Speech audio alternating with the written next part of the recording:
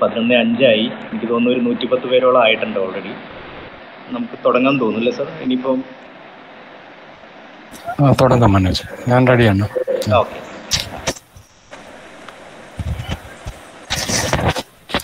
ഞാൻ ഒന്ന് ഇൻട്രൊഡ്യൂസ് ചെയ്യാം. എന്നിട്ട് lot of people from outside also, from our fraternity. So, dear friends and colleagues, today we have a wonderful opportunity to meet a special guest. Not a special guest, he is much familiar to the fraternity. He was a principal here, just a few months back. So our guest is Professor Sajith, who is a renowned artist and pedagogue, and who has served as a teacher and principal in various fine arts colleges in Kerala for a long time. I warmly welcome Professor Sajith. I'll just give a very small introduction. Professor Sajith holds a BFA from the College of Fine Arts, Thiruvananthapuram, and a master's degree in painting from the Central University of Hyderabad. He joined the Govt.college of Fine Arts, Thiruvananthapuram in 1997 as a lecturer in painting. He has also participated in several art exhibitions, including a major solo exhibition titled Kari. After completing his fine arts studies, he found his own way in the digital field and worked as a new media consultant at the Center for Development of Imaging Technology, that's known as CDIT, under the Government of Kerala. He has done several digital motion graphic projects, including the signature film of International Film Festival of Kerala, IFFK, probably in the beginning editions. An interesting area he has been pursuing is in parallel for a long time is exploring the possibilities of digital technology in the arts. Professor Sajith is an artist who sees digital possibilities as an infrastructure rather than creating images using any proprietary software, and is constantly exploring and intervening in it. So our presentation is attended by a lot of art students, art lovers, and art enthusiasts from around the world, from various universities in India and also abroad. So I welcome all of you on behalf of Govt. College of Fine Arts, Thrissur. I warmly welcome Professor A.S. Sajith. I request all of you to mute the mic and video during the presentation. Thank you.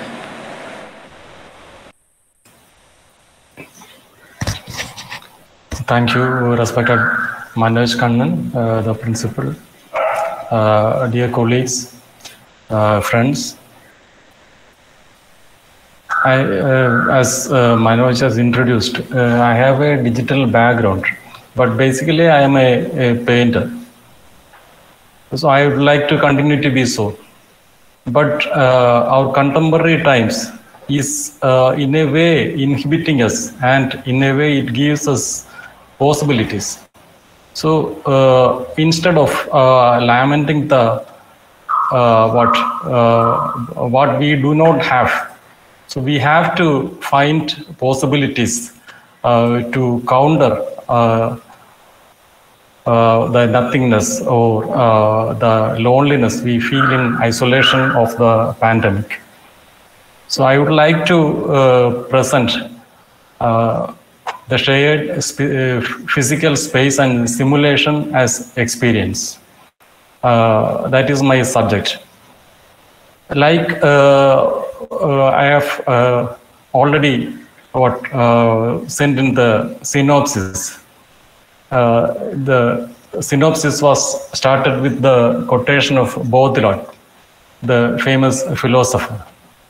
So the Baudelaire speaks of a 2-bedroom apartment hanging above us, or it's a kind of a if we send a kind of a space, a bedroom, a 2-bedroom apartment into space, into a moon journey, and then the banal nature of the 2-bedroom apartment is transformed. It kind of transforms from the low life, the low art, the low kind of visual, to a kind of a high art kind of a thing, a meta narrative focus. So it's not a surreal vision, but it's a kind of a simulacra. So what is the difference between a simulation and a simulacra?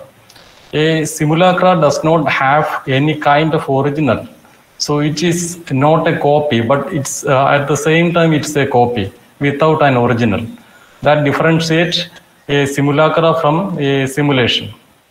So it's a very complex term, and you can refer the net or the library for further information. Our main point of focus is not that.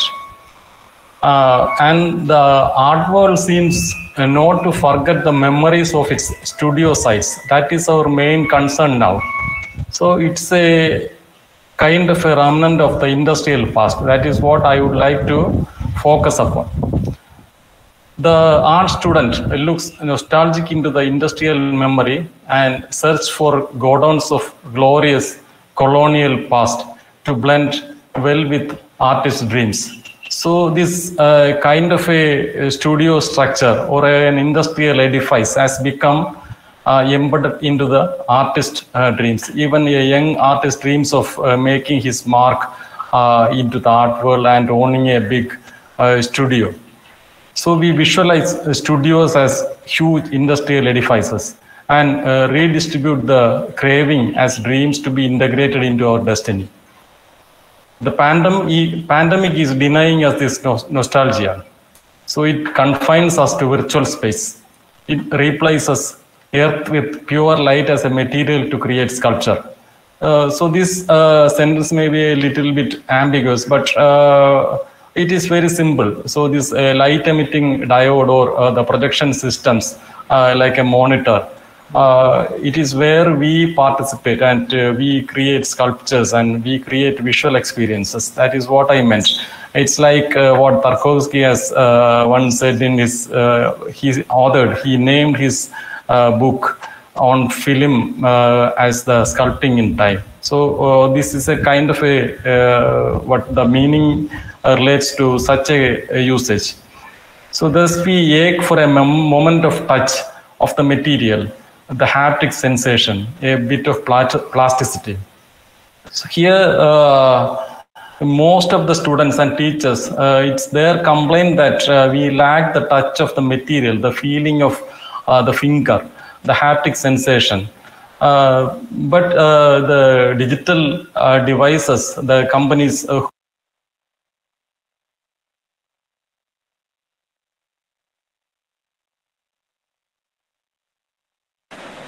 So audio has lost. Okay, can you now hear me? Yeah, fine now. Yeah. Were you able to hear what I said, spoke earlier? The touch. Oh, okay. The aspect of touch in digital media. Okay. We are craving for the yeah. Yeah, fine. We need to ponder further on this topic of touch and the haptic sensation, and think of ways to integrate the inevitable change. And that is what I would like to focus today. And actually, sometimes I suggest that we may need to overcome the necessity of touch. So some kind of a negation of touch may be necessary. This is a very controversial topic because it is very emotional. And there may be ways later to have a haptic device, but now at the present situation where we live in a not much of an advanced country, we may think that we are very advanced, but the human race is not up to the mark of understanding the meaning of life, or how a little plant creates food out of it, through chemical compositions it integrates a photon into its life forms. So this is a kind of challenge which we are facing, and I am sure within a long or a short span of time, the human culture will be able to solve all these problems. So as artists, we need to think ways to create art with extreme respect for natura. Natura is a term where the human species is not involved. In natura, everything other than the human species is integrated. It is in the meaning of the term. So a transhuman world becomes an ideological necessity. A transhuman as a term, actually it has very differing meanings. In the beginning of the term, if my understanding is correct, transhuman was used to integrate, to understand other few life forms as our own, and how we have to be ecologically aware and respect other beings. But now much of the art world considers the term transhuman to be something like an alteration to the body, how we can alter ourselves, how to go beyond the limitations, and the meaning has altered through time. But technoculture is still industrial, and there may be no return. So we need to further ponder this situation. So this was the synopsis which I have sent to you. Now I will show some artworks, because this monologuous talk may become boring. So I would like to present some works to make me better acquainted with the audience. So I will share a screen.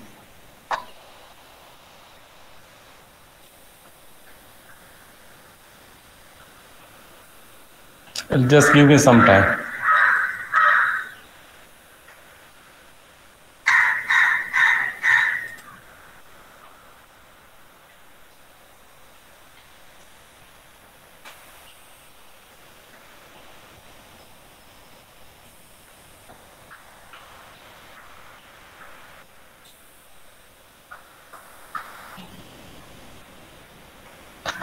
Can you see the video? So this is an artwork which I have created using a kind of a shader.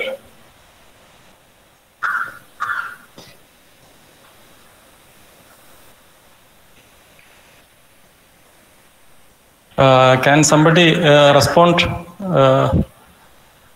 Have you seen the video? Yes. Okay.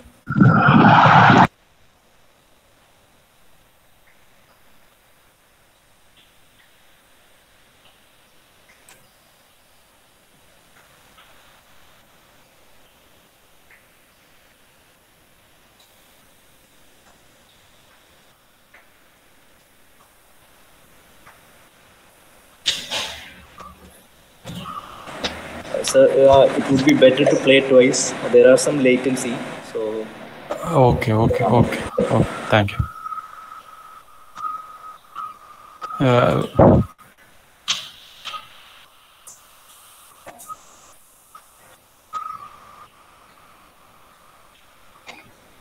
This is a self-portrait. Actually, it's a webcam image turned into a landscape, a kind of a height field.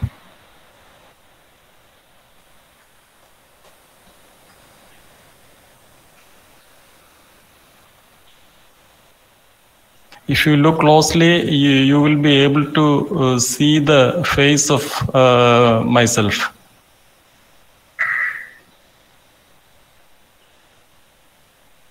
Now I am pulling out my hair.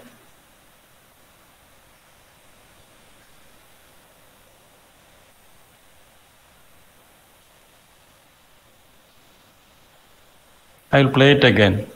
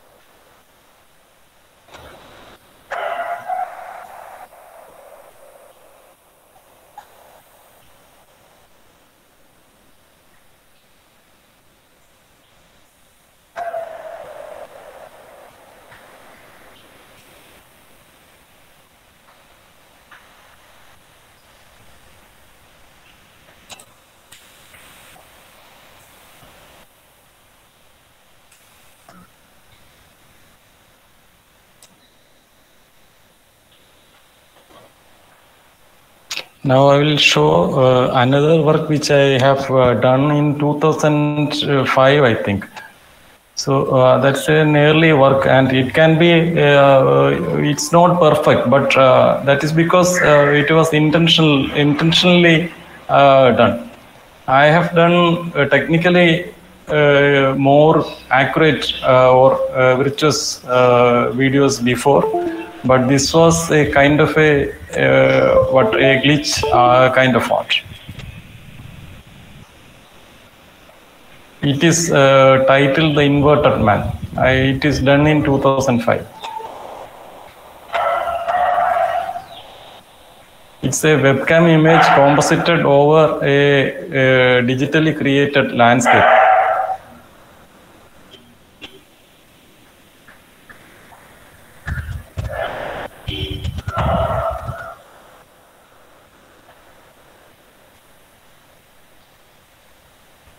It's a very short video.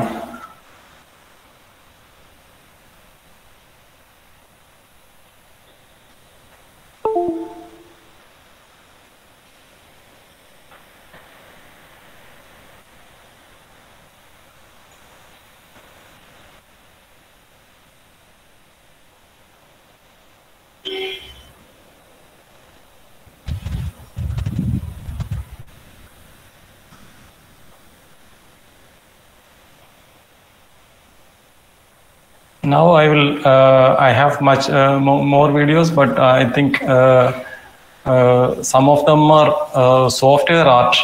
So these are some software art is there. I cannot replay it now because most of them were done using Windows, and I have shifted to Linux now. Not now, but my hard disk has been damaged. So I am now using a USB drive to play from. So I am unable to play back the software art now. But I can talk of two. What's the one is a digital net art kind of a thing, which was done in 2008, I think. So it was a WordPress site, and I will share that.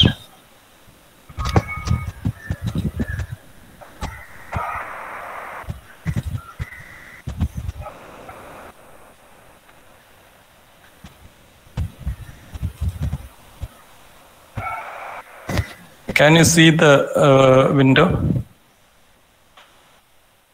No, sir. Oh, yeah. Then I may have to open it in another browser. Just give me 1 second.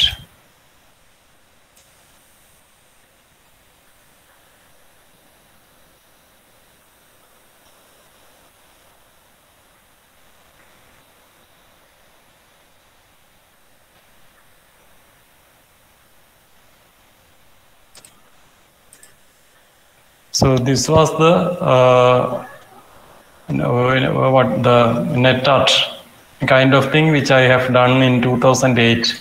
But at the time, I think this new media kind of artwork, it was not accepted as a kind of artwork here.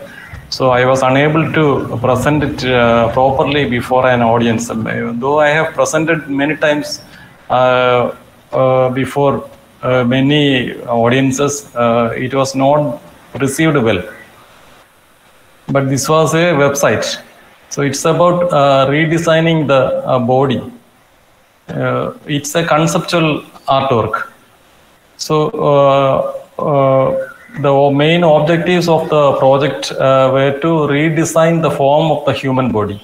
The human body is something we are very proud of, and we think that the human body is the most important object in the whole universe.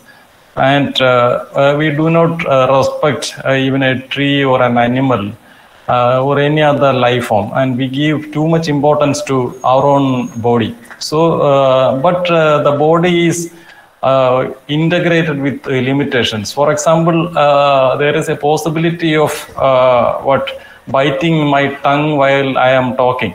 It is a design flaw. So there are possibilities of correction, very visible, apparently very visible even to ourselves. So there is a potential for the redesign of the human body, both male and female. So this was the concept, and there is a bit of an irony there, and the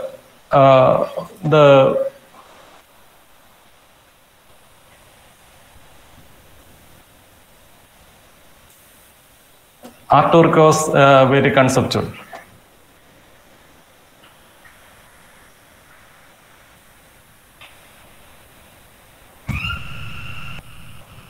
Now I will show some images. Not paintings, but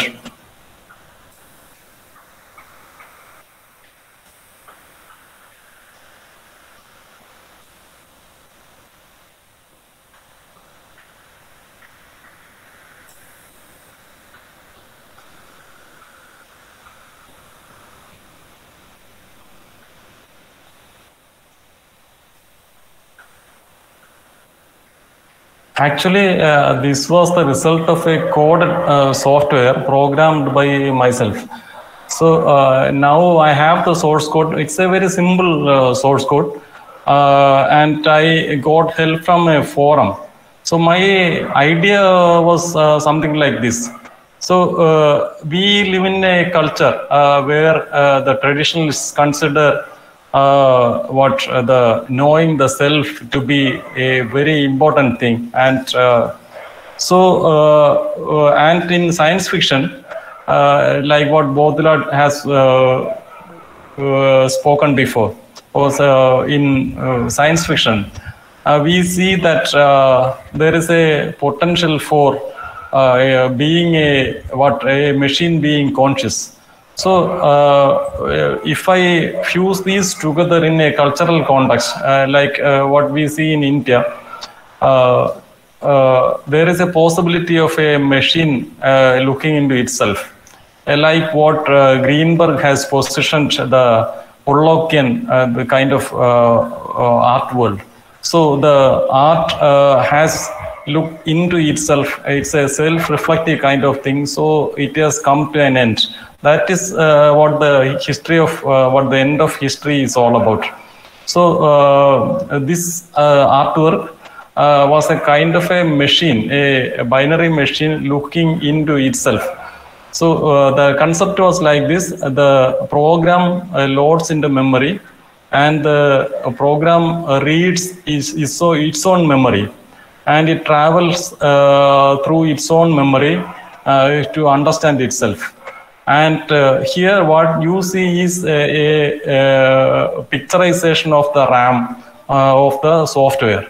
So the memory, the brain visualized into an image. There is a sequence of images. So this is a kind of a travel. This is glitch art actually. It was done years back, I think in 2003 or 2008. I have to look into the software. I use the FLTK as a, this is programmed in C++. So now the operating systems are very restrictive, and we cannot access the memory directly. Of course, we can look into the memory of the process, but not into the whole operating system. So a travel using a pointer becomes very difficult, and the operating system may crash. So and what the result? And the result is actually there is no point in doing all this. And another artwork is there which transforms every file into the binary code 0 and 1. So even a simple text file with 2 or 3 sentences will be turned into zeros and ones, about 700 pages long if we try to open that in Word. So and what we see zeros and ones, a meaningless compilation of zeros and one. I am not negating a culture. The human tries to understand in ways, but it has not yet reached that position where we can understand the consciousness. We can only go up to the level of nothingness. So beyond that, that is the end of our imagination. So that is the point this artwork tried to portray at the time. I will show some more images, and then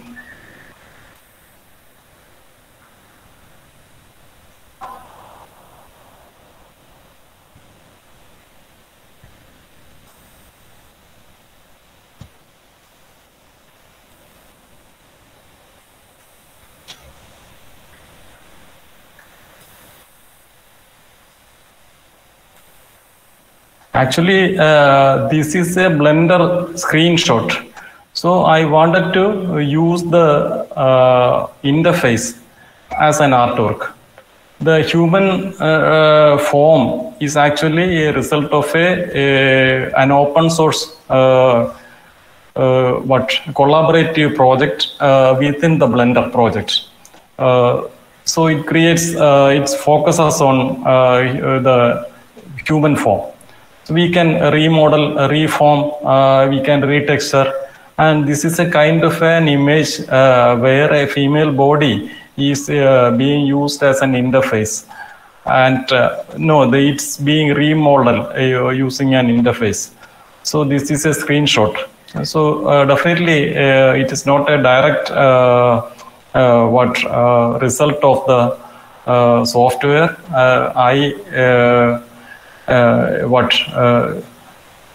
Manipulated not the image but the 3D human, and changed its parameters. So this is another image. So what I see is a possibility here. So it's like working inside a studio. So a model being posed, and it offers another kind of possibility where you can create images in a different way. Of course, the feeling of touch is missing here. We are not able to use the tactile quality of oils, or that pulpy feeling is missing. But still, there is another potential.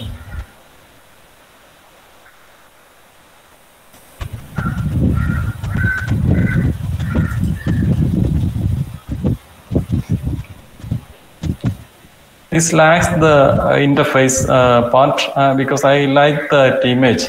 It reminded me of a kind of a figuration by Giganschille.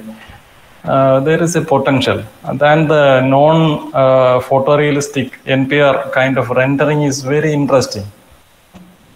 And the texture is very beautiful. Actually, there is a collective of humans creating this kind of work and share it with other people like us, so that life becomes easy for us.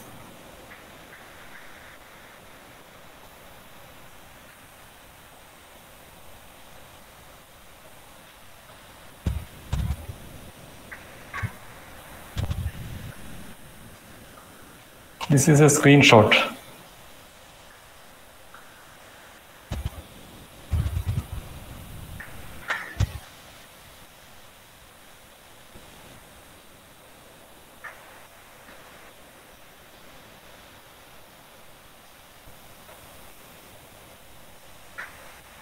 Okay. And now some more image.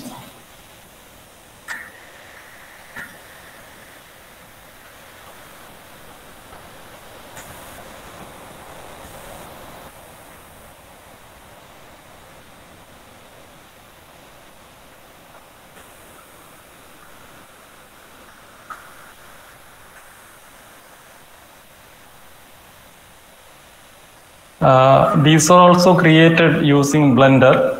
I know this is very abstract, and some people may have objection to being non-figurative, and it may be very easy to create this kind of work. So for some people it may be difficult, but I see a visual possibility here.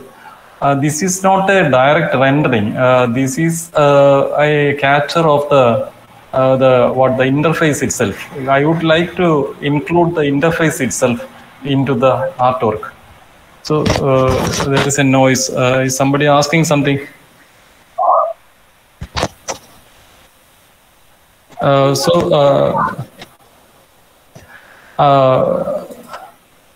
This is about architecture. So this is some kind of a polygon structure which is abstract, and which reminds us of the cityscape. So I was a painter of cityscapes and vast spaces. So these forms, these building forms, they interest me. And I would like to integrate human figures into this. So I visualize it like that. But here, this abstraction gives me some kind of a satisfaction.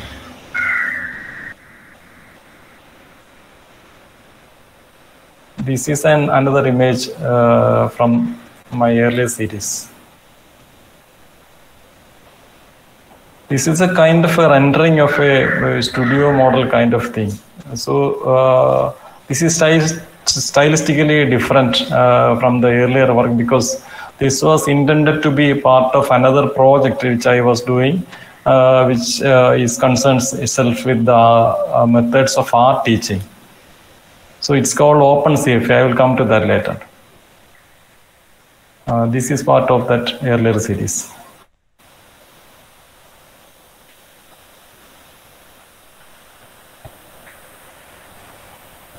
This reminds me of a flight of a bird, a Brangusian kind of an image, confined in a room.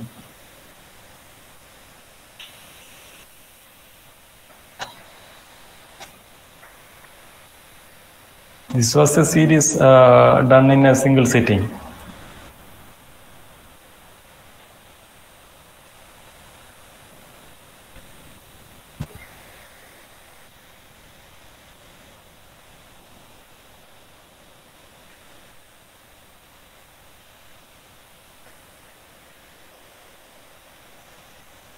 So I have stopped presenting now. So these are the kind of works which I am doing for some time in the past, and definitely there are many drawings and sketchbooks filled with commuters. I was a daily commuter in a train even during the times of pandemic. So I used to sketch in the train, and it gives another kind of a life.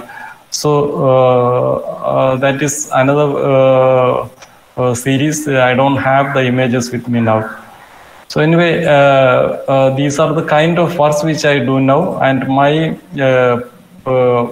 my presentation I think can continue now. And if somebody need to ask something, I think this monologue can stop for some time, or I can continue with the talk, and we can have a discourse at the end of the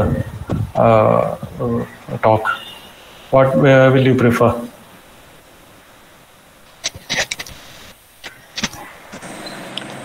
Questions ഉണ്ടെങ്കിൽ ഇപ്പൊ തന്നെ ചോദിക്കാം. ഒരു interactive session ആയിട്ടാണ് plan ചെയ്തത്. Okay. Those who have any questions, you can raise your hand and come forward. Any question is welcome.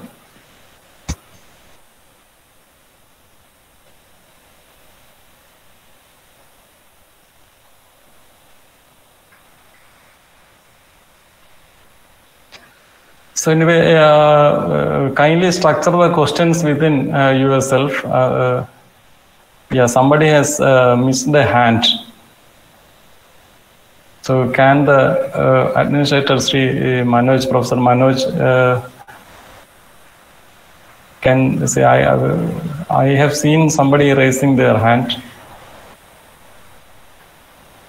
I can't hear anything, but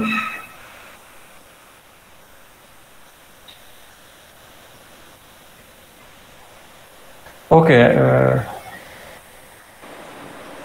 Anil, I think maybe they don't unmute themselves to talk.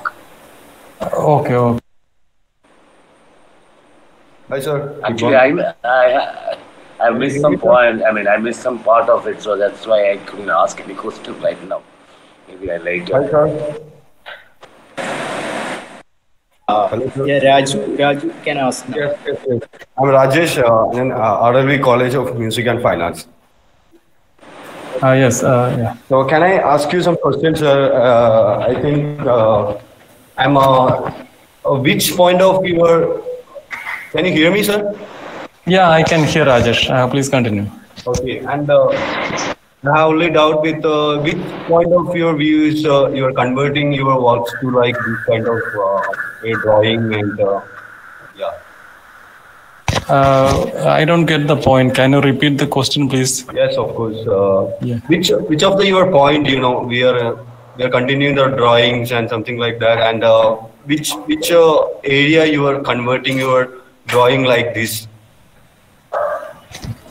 Okay, I think your question is about using different medias for my own expressions. Yes, sir. Yes, sir.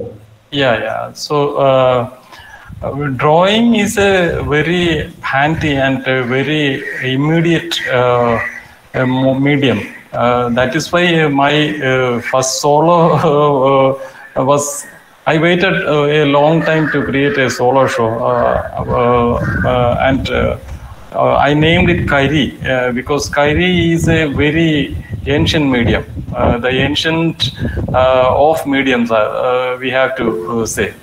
So even in the time of new media, there is a potential for using a simple stick of Kairi to create a carbon, to create what a work of art. So a work of art is not totally dependent upon the medium, but the medium lends its qualities, its possibilities. So it creates a different way of seeing, different way of presenting the world. And that is very important. That is why a watercolor is very different from an oil paint. A Kairi, the charcoal drawing, a carbon, the human body. So there are many layers of meaning embedded within that, the paddy field, the elephant. So a word has an embedded meaning related to the memory of humanity or the culture. So this digital device, it is creating new kind of memories. So that is very important, I think. So it is that is why I quoted Baudrillard, because there is the usage of the term simulacra. Simulacra has no predefined original. So we are entering a world where there is no original. We the author. We are not mimicking something. So the classical aesthetics as such has been always talking about imitation, mirroring, reflection. These are the words coined to reflect the ideas of the artwork. So the methods, the modes we use to approach the process of art philosophically. So now there is another potential where there is no original. So these are very debatable things. We know that the sensory organs are limited, and we have 6 senses. I don't know how many senses do we have. Usually it is termed as 5. So this within the, we are somehow trying to expand and go beyond the limitations of the the sensory experience. So we have to accept and adopt any medium. And as a digital artist who was born in the society of Kerala, where we have very limited opportunities to make a living as a pure fine artist. So we may have to adopt to many different mediums. So this was the experience I gained. And even while doing some other kind of work, these kind of works without any purpose was being created by me. And when I present these before an audience, nobody was able to understand the significance at the time. So you cannot present this kind of work in 97 or 2000. The audience will laugh. But now the time has matured, and most of the people are very well literate about the usage of digital device. And somehow people like me find it very difficult to learn at the accelerated pace the youngsters like what the youngsters do. But still, I think there is a potential for the youngster to use this medium as a creative thing, a conceptual a device where you can sketch or create a simulacra without any original. So there is a possibility of imagination. Thank you. Thank you, sir. There is a question from Professor Manoj Vairur. He can ask, I think. It has been put in the message box. Yes, Manoj.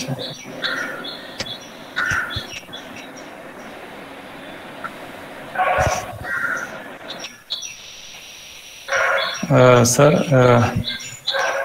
open source software. The question is, sir, you opt for open source software. Why don't you share your process, like how the image is constructed?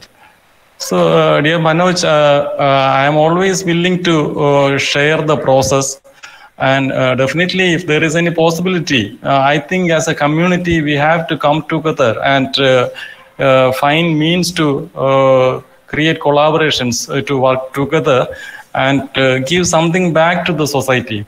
So my projects, now I have a project which is related to e-learning because this studio structure is collapsing and we cannot reach the studios. The students are very frustrated about not being in the studios. So my presentation was about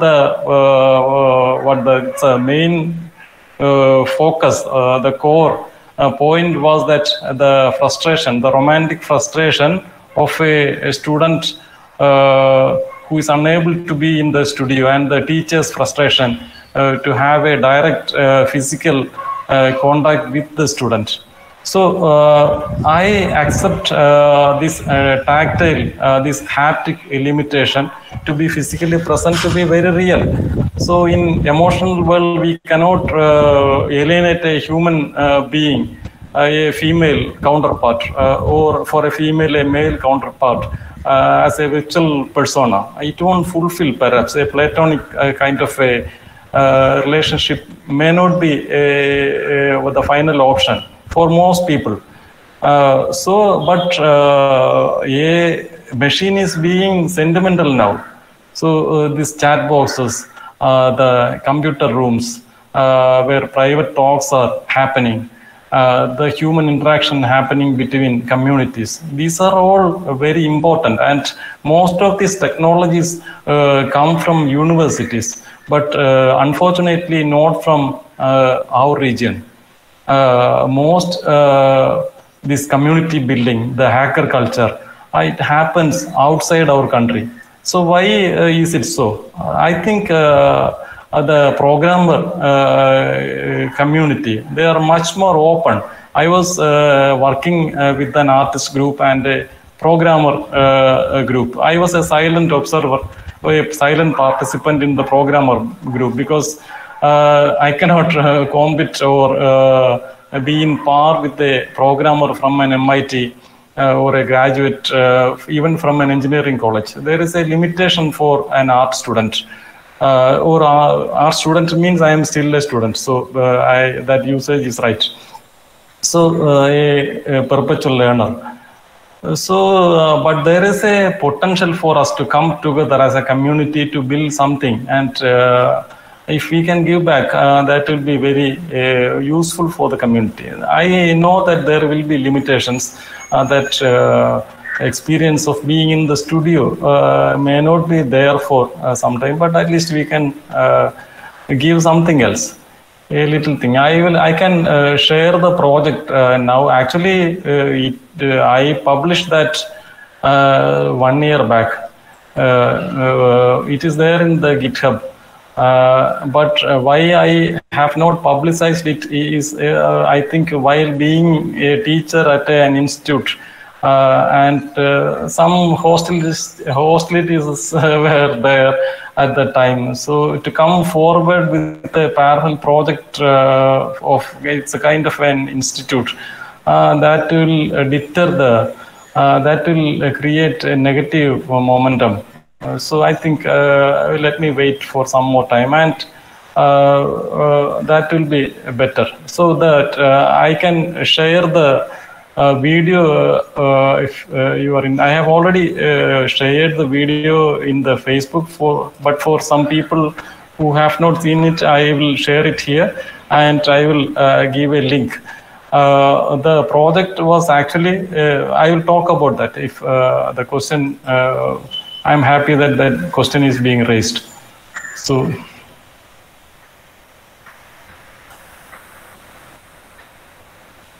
I will share the window.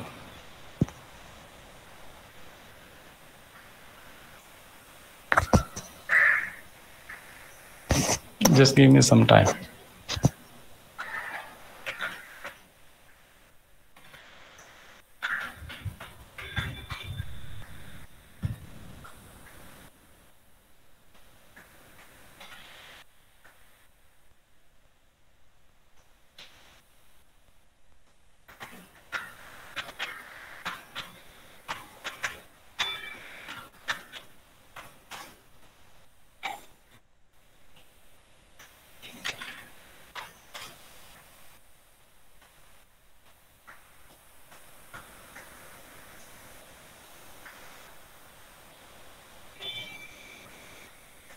I will share the window. I was opening another browser.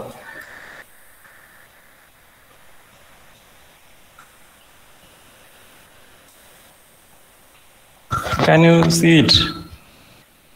This was the. Can somebody say that if you can see it? Yes. Okay, yeah. This is the OpenCFA website. Actually, it is hosted in an open space run by a corporation like Microsoft. But before it was open, it was acquired by Microsoft. But I am happy that they have made it much more open. So I hosted it there. In GitHub, I was using GitHub for watching, being part of the GitHub community for years. So it was natural for me to post that in the GitHub portal. So it was before I was using GitHub even before Microsoft acquired it. So this is the site. So actually, even though the download is buttons are there, the download link won't work now because I have not created links from here. But the GitHub site is there.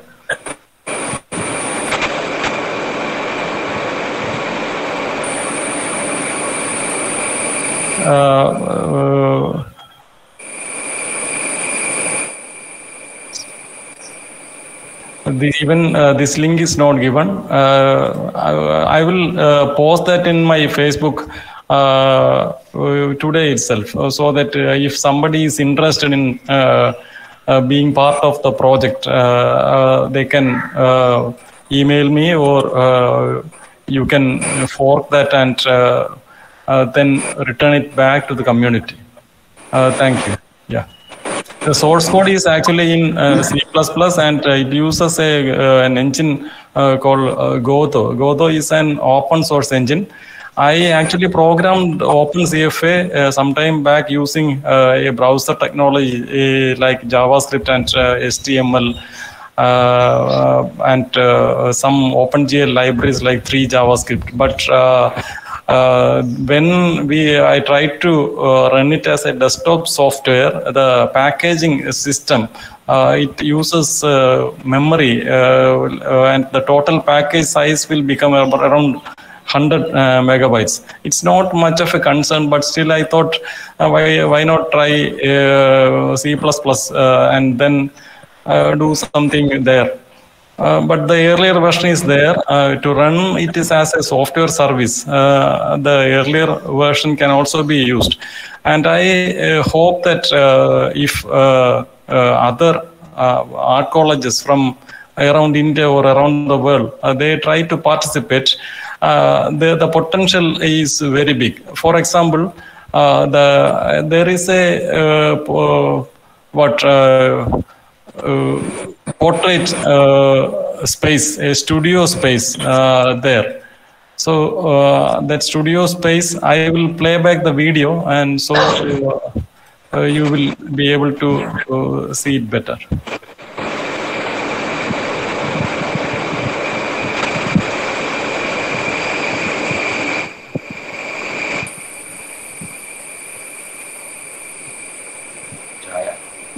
One minute, just give me 1 minute.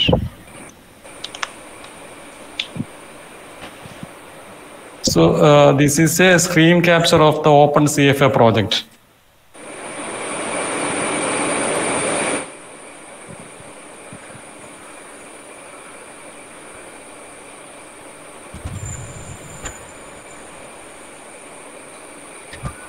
This is like a portrait studio where the students can arrange the models and they can actually look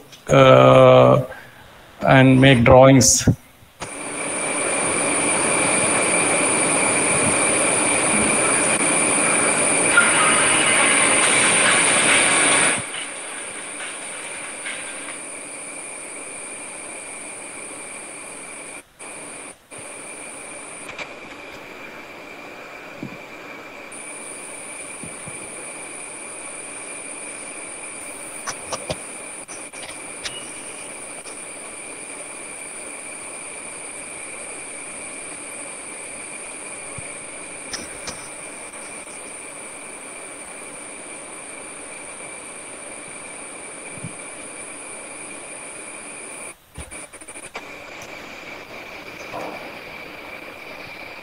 This is just a brush, a kind of a brush which seemed interesting to me. Many YouTube videos help me to code this software.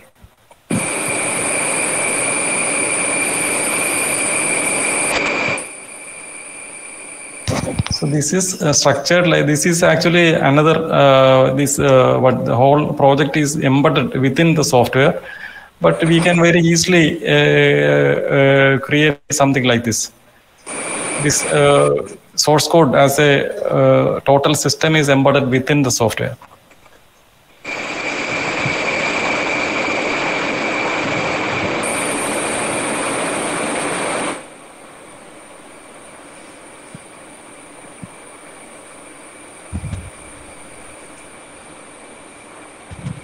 So this may not be pure art, I know, but this give me an understanding of life, how things grow, how structures develop. So it enhanced my understanding as an artist in a better way, I think.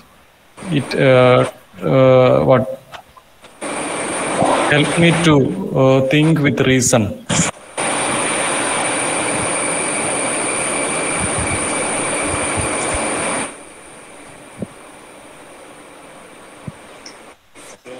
So now I can understand Piet Mondrian better.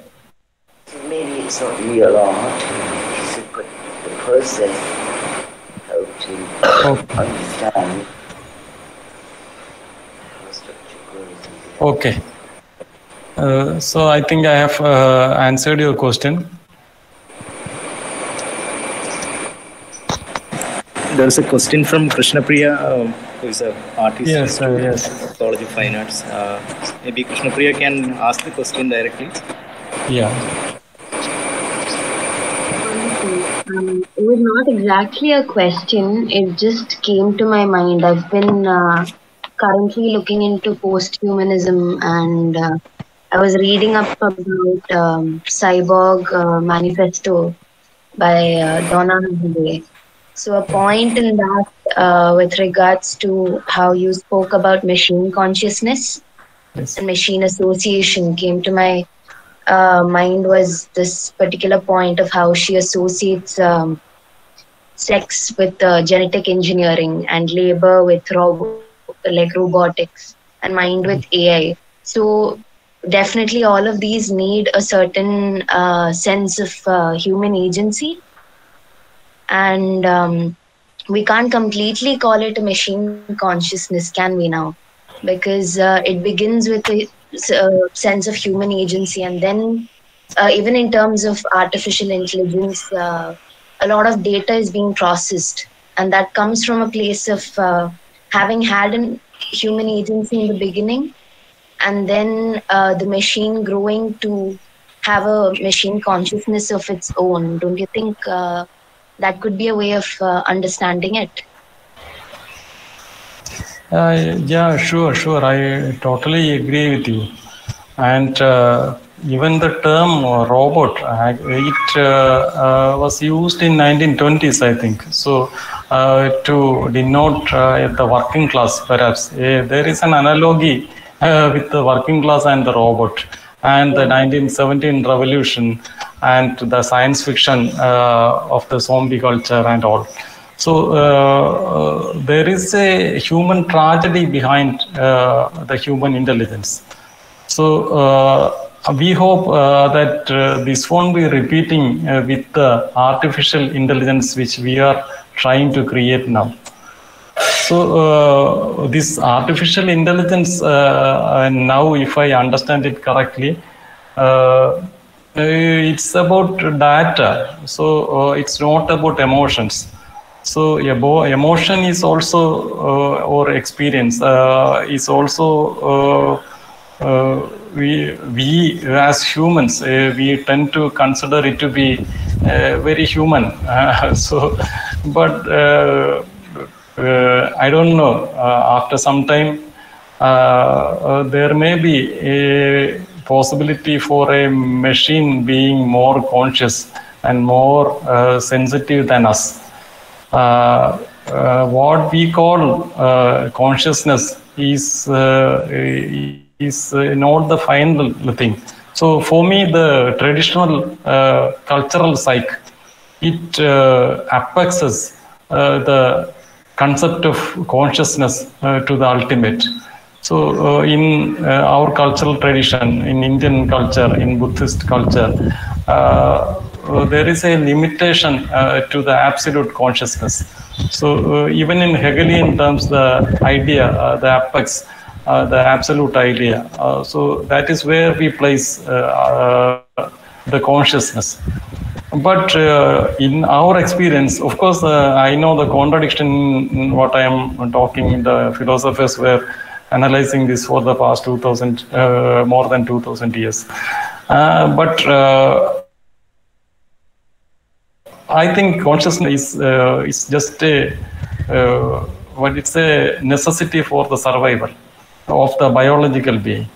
So beyond that, something else operates, not consciousness. When we fall down, when a blackout comes, the life continues. Even in meditation, if you ask somebody who has realized, but he won't be able to, perhaps, I don't know, perhaps point you to something beyond consciousness. He has to transcend it into consciousness. So the machine, it may be operating in another potential possible layer, which we are not able to understand. So the passage of time, which we experience as a biological being, may not be the understanding of time of a machine. It has material memory, which goes beyond our expectations of life. It spans thousands of years. So the understanding of time may be different for a machine. And most AI algorithms, they don't consider, they don't integrate philosophical data into its programs. So I find a possibility there. I have presented the cover, the poster of this talk. The image was that of a filmmaker, a rebel from our Kerala, John Abraham. So this John Abraham is seen as a romantic. So he is an idol for the art student. Most of art students who yearn for a physical studio space of touch, that romantic, that passionate being, that beast. So a noble beast, a kind of a person. But I see him to be a technocrat. So even Zizek is taking vaccinations. So when it comes to the questions of life and death, the answers are very difficult. So when we create an image, we have to, usually these algorithms, this neural network which understands the style of an artist and transfers it into another image. It needs a human style to refer to, what Krishna Priya has just said.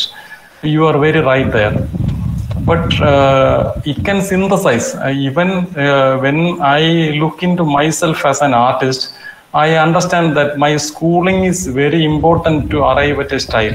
So before being in an art school, I can never understand why this cube is what they accept. They create a style like this. Why the impressionist has a style. So this AI, if this current AI network, they feed the data of the image, not of the philosophy of the image. So this philosophy is lacking in the algorithm. So I think there is a potential. We have to teach a machine to create an impressionist painting by teaching it to take into consideration the reflections, the local light, the complementary color of the shadows, and not by copying or trying to look into the merely looking into the mono image. So I think, but these programmers, they are very intelligent people, more sharing than us artists, sadly. So they will definitely find ways to integrate. And there is a machine algorithm where, which is called unsupervised learning. So we don't have to teach the machine anymore. It will analyze an image and it will cluster the numbers. So it is this variable is called a tensor. So it's like a neural, a single neuron, a data, a record. So I think this will progress, and within some time we may find machines which can replace the artists who are called artists now. You understand what I'm saying, no? Yes, sir. Yes, sir. Yeah. Actually, from what you mentioned, I have another question. Yes. This is with regards to the teaching practice. Yes. So, given how it's need of the hour to adapt at the moment, even with the whole pandemic situation and how our teaching system has completely changed from a haptic sensation system, right? So, in such a scenario, there are multiple new possibilities in art and design. Yes. So, in terms of integration, right? So where do we place the current art institution in terms of encouragement of exploration in the same field? It is a very difficult situation because mostly these institutions are structured to be what we think art should be.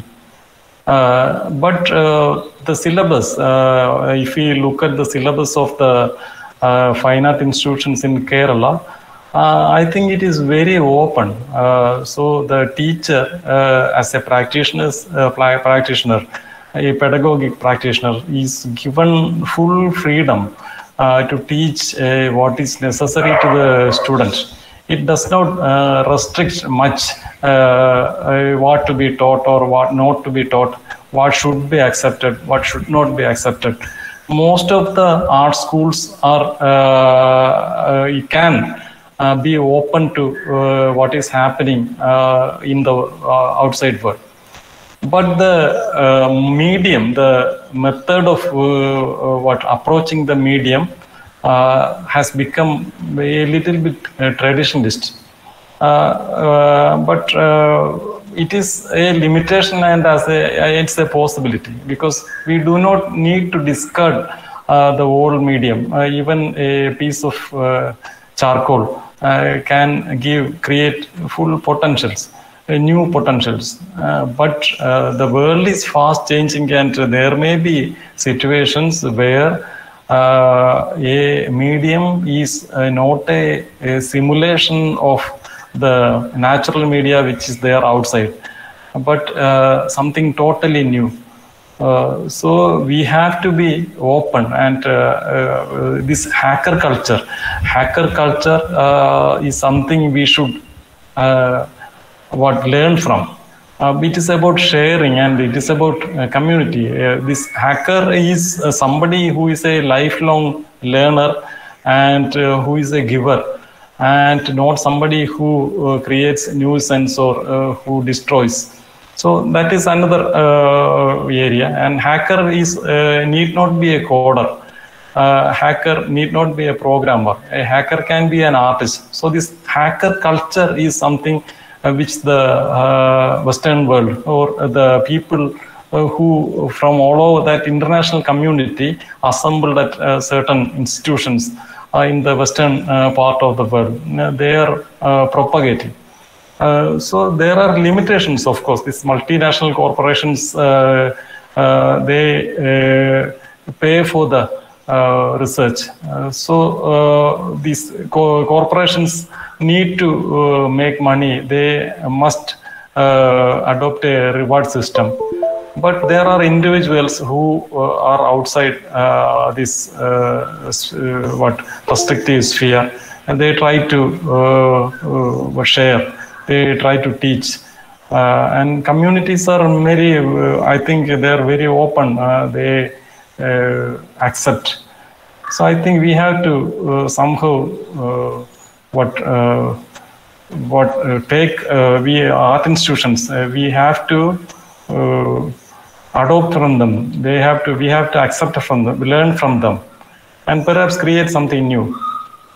And we must continue with creating the canvases as such. It has got another potential. It can be placed in our room as an object. So I respect that. Thank you. I think we are going beyond our time now, no? Manoj, Kannan? No. Yeah. I think we have, Yeah. If there are questions, I think, Yeah. Rajesh has raised hand again.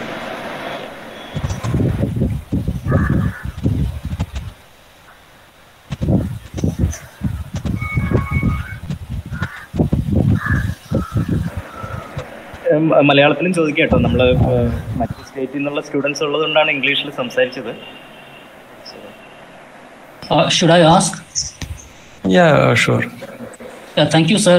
I don't know exactly how to put together the question. Obviously, art doesn't exist without human activity. And in a way, science is also said to be subjective. In certain ways, your angle of observation alters the reality, or when it comes to physics, the very observation, act of observation alters the reality.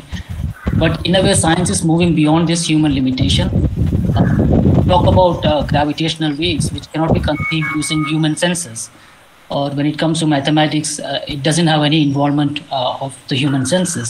So in a way, we are trying to know more by moving beyond the human experience, sensorial experience.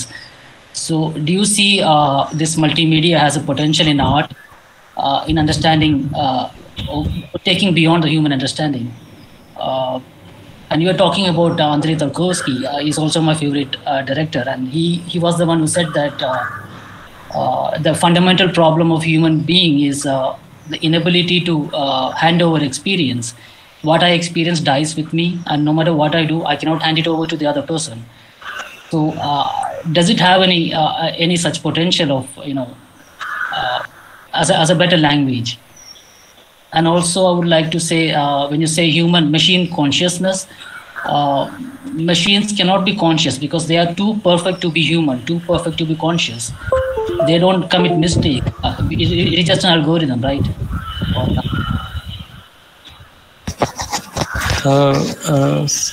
Thank you for the questions. And I will try to answer the first question. Not answer, it's my observations because I cannot answer your question. Answers come from what an authoritarian mindset. I think there is a potential for being aesthetically aware. As a human being, my potential is experience, like what you have suggested. So experiencing the emotions and purifying them to the essence, and somehow relishing it as pain, as memories, and then sedimenting the total memory into mythical structures and handing it over to generations. So these are all embedded within ourselves, and these aspects play in our evolutionary possibilities. It alters the evolutionary potential. So perhaps after 1 lakh years, what we consider human may be a totally different being. So as a human being now, even my redesigned body project was about imagining corrections. It's not about doing it right now. So we cannot go and amputate a hand or amputate tongue and make a new form out of it. My intention was to make a long-term project where we somehow within our consciousness see our limitation and our want to restructure our immediate relationship with the nature. So our perception of time, perhaps. I think as a human being, but I am still, of course, limited. But that limitation gives me possibility. It is like an artist limiting himself to using only a single medium and exploring, digging deep, and finding some water there. So, there are other artists who are not focused on creating an output. It is being an artist. So, it's about experiencing life. That is another potential to be within and relish that idea of art within ourselves. As a human, I would like to be like that. Thank you. It's not a personal narrative, but as a mode of sharing, I have to share what I have to. And these are through words. And if we are able to create something like the sacrifice or Starker, that techno memory which is apparent in Solaris. Their narrations, they turned what science fiction experience into something like a what archetype. So it deeply relates to us. So I would like to express my gratitude to artists like Tarkovsky and even some artists which we see now using new media or mediums. I don't know. So multiple usages are possible. So I think I have answered your first question, and about sharing experience, I have actually, I think I answered both of your questions. I don't know. So if something else is there, thank you. Thank you. Yeah. Thank you.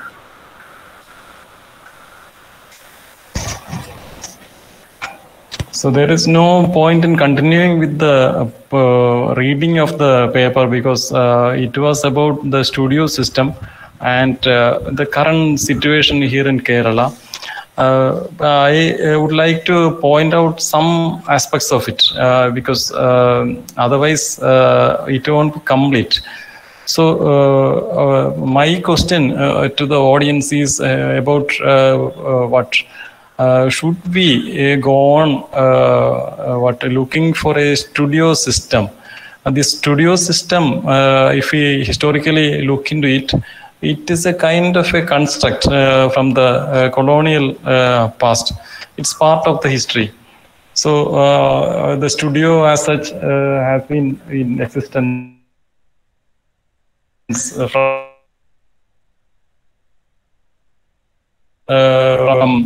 Renaissance people. They have established studios as such as workshops in Lahore and Agra. So this studio system is a kind of a workshop system where the guru or the teacher, he is able to train some apprentices. So this was the kind of system which we tried to forego during the era of modernism. So this transition from a Verrocchio kind of studio system to a Courbet kind of studio system where the artist is a human being. He shares the studio with the model, who is also a human, a realist kind of life being portrayed. And that kind of studio system then transforms into a single room studio of an artist like a Van Gogh. So the artist's bedroom, I think, is an expression of that kind of a studio system, where the singular artist who is living in an urban space who lacks, or I don't know, he is able to create a masterpiece within the that limitation. So it is being displayed in all over museums all over the world. So this kind of a studio system then transformed into an industrial kind of studio system, what we are dreaming of now.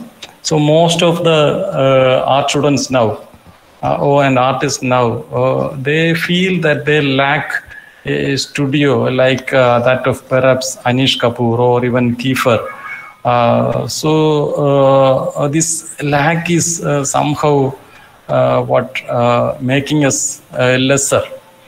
So is it necessary? It is, of course, a necessity for the art industry, because art industry is interested in scale and in giving some amusement also to the public to dazzle the audience. So, but as a creator, not as a person who exhibits, should we look into the nostalgically into this colonial past of ours? In Kerala, the studio system actually began from the time of Ravi Verma. Ravi Verma was also an industrialist, a revolutionary kind of a person. I accept him because he was the first person to start a kayar factory in Attingal. He was a Raja but still owned a factory where he employed many workers. And he was not a good manager. So it's apparent from what happened in the Lonavala press. So this big studio, the lithographic machines, which he owned. So this kind of an industrial studio system is living in our art schools. So for me, I have more access to a personal computer than a huge space where I can put my dream canvas, a huge dream canvas, and I can paint with tons of paint. I would like to have that, but my life actually gives me the possibility to use a simple device which is very accessible, which is sitting before me in my desk. And why should I reduce it to why ridicule it? I would like to use it. So it can simulate natural media, it can forego natural media and create something new. So we can explore the possibility, and I can be a proponent of a hacker culture. So a student can be a potent creator without a studio. So that is what this pandemic is offering us. And this is the essence of my paper. So this is put for questioning from the students. So and from the professors. Thank you. And if this dialogue is too long, we can conclude the session. It is up to the moderator, dear Professor Manoj Kannan. No, it's up to your time. I mean, if time permits, you can be here for some more time. I think. Yeah, sure. Very interesting the talk become. So I invite students and also from friends.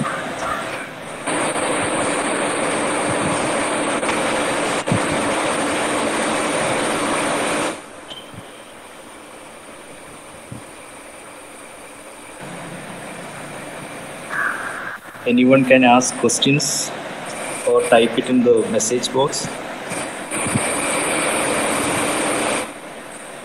Yes, Mr. Anil has raised hand. I have a question about the originality in the artwork when we get into this virtual mediums as like digital thing. Maybe we can create a lot of works, but at the end of the day, like, what do you think about the original touch of the human and creating its, I mean, that's the question. I mean, originality and the genuinity of the artwork. I mean, you can add a lot of things from various sources, as you said, is sharing and all those things are there, but still, end of the day, this can be, you can recreate or you can reproduce a lot like production. I mean, I am aware about these areas, but I still want to know from Sajith. Thank you, Anil. I don't fully get your question, but I think your question is about originality. It is originality in digital work of art or in work of art as a whole? Work of art as a whole. I doubt having something very original. Because originality is a concept and it happens by chance. So there is a random possibility of being original. And I look like many other humans within the limitations of being a human. So even the human form we share. So we cannot be totally original and be very gross, no? So you won't be able to recognize me as a human being if I totally restructure even my form. So there is a limitation of being original, and this limitation is about communication. So communicating the experience. So to share the experience, we have to share a common language. So this common language, whether it is visual or verbal, it has to operate under a semiotical structure. So which creates meaning. So if we radically, totally shift, then there is a danger of being an outcast. But someday this much more understanding humans or beings, they may be able to understand you. This is what happened to Van Gogh, perhaps. So he was an outcast at this time, and after some time, people began to recognize the mastery of his artwork. So this is a possibility. About being original, but I think Van Gogh was not original in a certain sense. He was layering his, using his intelligence to integrate visual language from the Dutch culture and from the Japanese culture. So somehow this Japonism, that attitude of the Buddhism and what the suffering human being from the biblical world. So he was a pastor. So he somehow integrated it into visual language, and he was wondering at the universe. This is what we see in the Starry Night. So this person was looking for answers for fundamental questions of the human being, and tries to share his search or his experience of the what being sublime before a starry night. So I think he has succeeded in it. And why we can understand that, we somehow we have integrated that visual language, perhaps assimilating his experience through generations. So it is now very easy for us, but it was not easy for the people before us. So this is what I have to speak about originality. So humans are a kind of a Photoshop kind of a thing. So we take layers, we somehow select, we integrate. But in the meanwhile, sometimes we find a potential, something new there. And it is the seed. Yeah, it is the seed. So if we are able to understand and see that originality there in the seed, then there is a potential for us to create something new. A point. That's true. I agree with that. Why it came into my mind is something like that. Most of us as students in the art students and all, we have been seeing the Janssen's book of, when you see the pictures, Mona Lisa or any other kind of artwork. Then you go maybe to the museums and see, like suddenly you see like, oh, our image about the Mona Lisa might be something big, and we may read the size and all those things, but still it doesn't occur into our mind how much size, or we'll see it's a good reproduction. But we go and see the original, then you say, oh my God, this is only this much, and this is, many works which I've seen outside the country or in museum, which is like shocking from the print. It is the same way that when you create in your computer, it's a smaller version, and unless you produce in that level, those differences, I agree with all those things, the time changing, even the supercomputer has already created 2 novels without giving some tips to it. It will recreate, can read millions of text in seconds and create a novel in 1 hour. So it's in maybe by 2030 or 50 that robotics will be just give the thought what your kind of painting will be there or artwork will be there. That's the situation we are going through. So, anyway, we have to cope up with it. We learn it. And, it's beautiful you put it into the minds. And I'm expecting more to how to get into more towards this process you are talking about. And hope you will give more lectures or maybe workshops. It will be great to be part of it. Thank you. Thank you. Rajivan? Yes, can I ask? Yes. Sure, Rajiv. Yeah. And I think I must say it is a slippery area completely for me. Yeah. And so you started the session like you made a statement that negation of touch is necessary. And I stuck there still. And maybe it is not a question, but for a clarification. And I say that when you talk about the space, the studio, and it is definitely like connecting with time, space, and memory. At the same time, when I was seeing that digital landscape, your own work, and the other one you explained, I remember that Brangus is a building flight, the one, and when you come to Mondrian, abstraction. So my doubt is that in such a digital, I may call it digital than virtual. So my question is that the digital time is repeatable and it is reversible and infinite.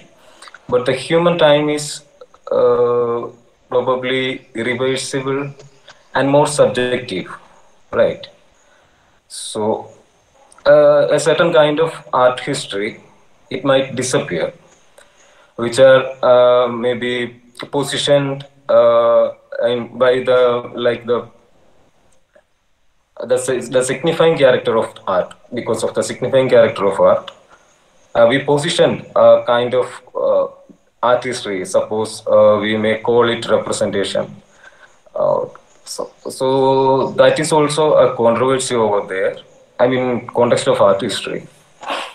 And as a practicing artist, maybe working with very vulnerable materials like clay and such as, I think this new media takes an aesthetic function, definitely. But when we come to these multi-sensorial experiences in the digital platform, the corporeal materiality is a question. I mean, the materiality is a question over there. So how we define this aesthetic function coming with this process of, the materiality.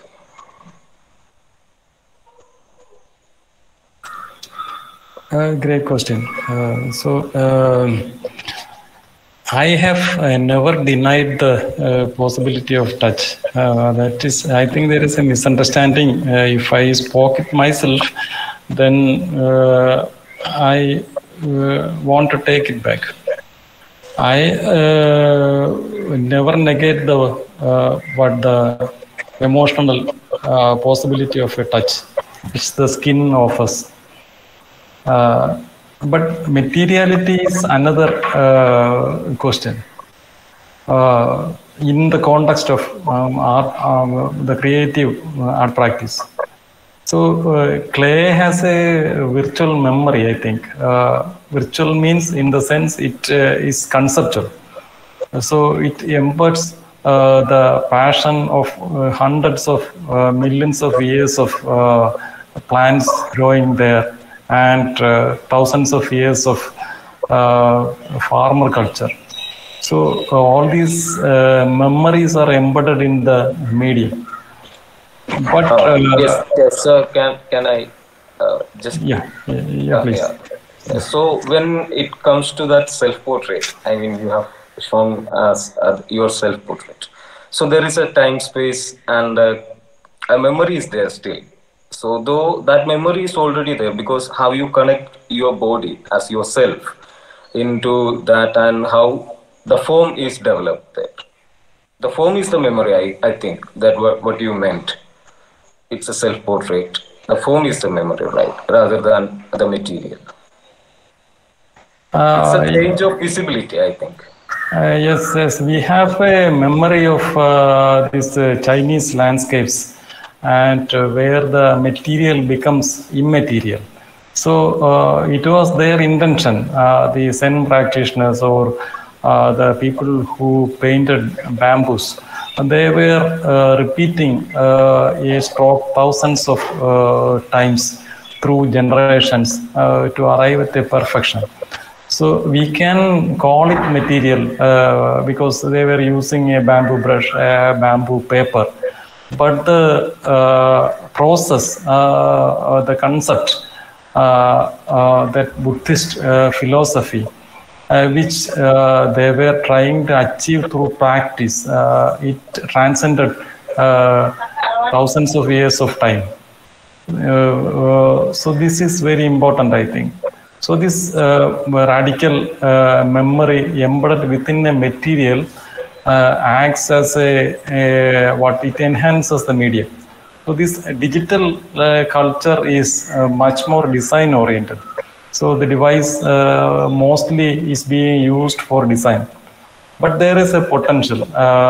If we try to create new forms of memory there, then this embedded memory of the digital device, it will solidify and will be given to the next generation. And that can actually transcend human memories, human experiences from one generation to another. So this will create what we call moments of art within a visual. This is important. So I am just offering a possibility for the student or a practitioner for a co-author to somehow be open and do not negate the potential of the medium. So I fully accept clay as a material, though now there are questions about its eco destruction, because most of the clay, I was a professor in an art college, and some of these professors, they come from sculpture department. They complain that we do not get enough clay because almost all the paddy fields are no more. And the sculptor is presented with a material which has eco consequences. And I am not questioning the little usage. It's like eating food or burning a firewood to keep warm.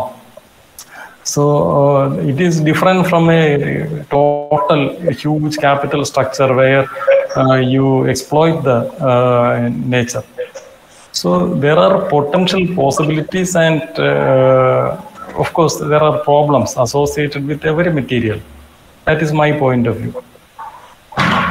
Sir, definitely my point was connecting to that aesthetic function rather than, coming to the environmental context. Yeah. Aesthetic function in what I mean that affect when as a human dealing with the material. Though I am not negotiating that new media or digital platform is it mean we have to use all these. We have to because these are the materials available while we are present in a time. Our memory is connected. Our memory is completely with that. So definitely that is the function of an artist, and that expression is the function of an aesthetics, right? I definitely agree with that, but how we can this change, how we can define this change as a kind of philosophical or aesthetic what I call a function. So yeah. Most of the mediums are associated with the concept of food, no? So this earth is connected with the concept of food. So that is why we were politically connected to the medium. And this is somehow it philosophically being transported into different cultures. This fertility culture. It's even apparent in post-impressionism, where we name the image of Christ as a yellow Christ. So he's placed in the wheat field, that yellow food. So this transformation or association with the food culture, the fertility image, so that is very significant. And for me, I earn my bread through digital devices.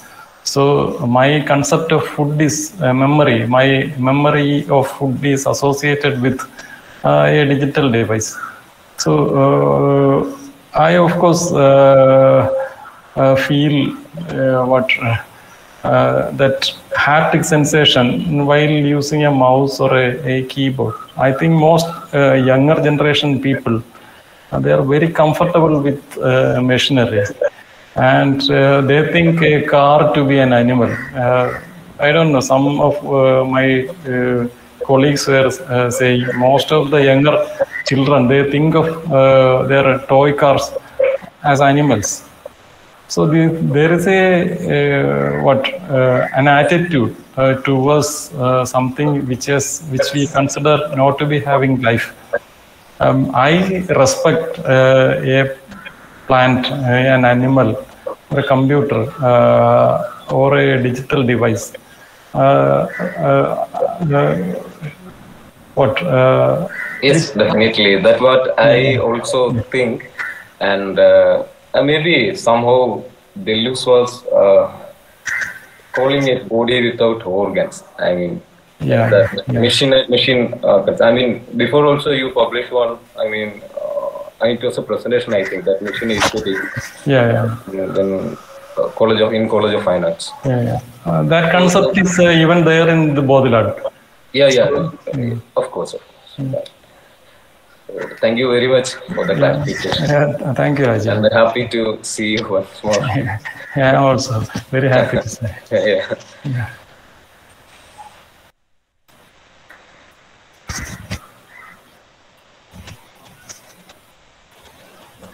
So I have a question in my digital box. Anup Daniel Ponnachan. It's sir, what do you think of the aesthetical implication the medium has on the visual?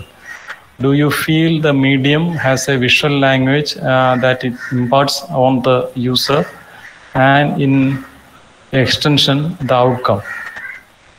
Yeah, sure. That is why a watercolor is totally different from an oil paint. An oil painting. So this digital medium has two potentials. Most of the softwares which we get, they try to simulate the natural. So if you use some paint softwares like Coral Painter or MyPaint, which is open source.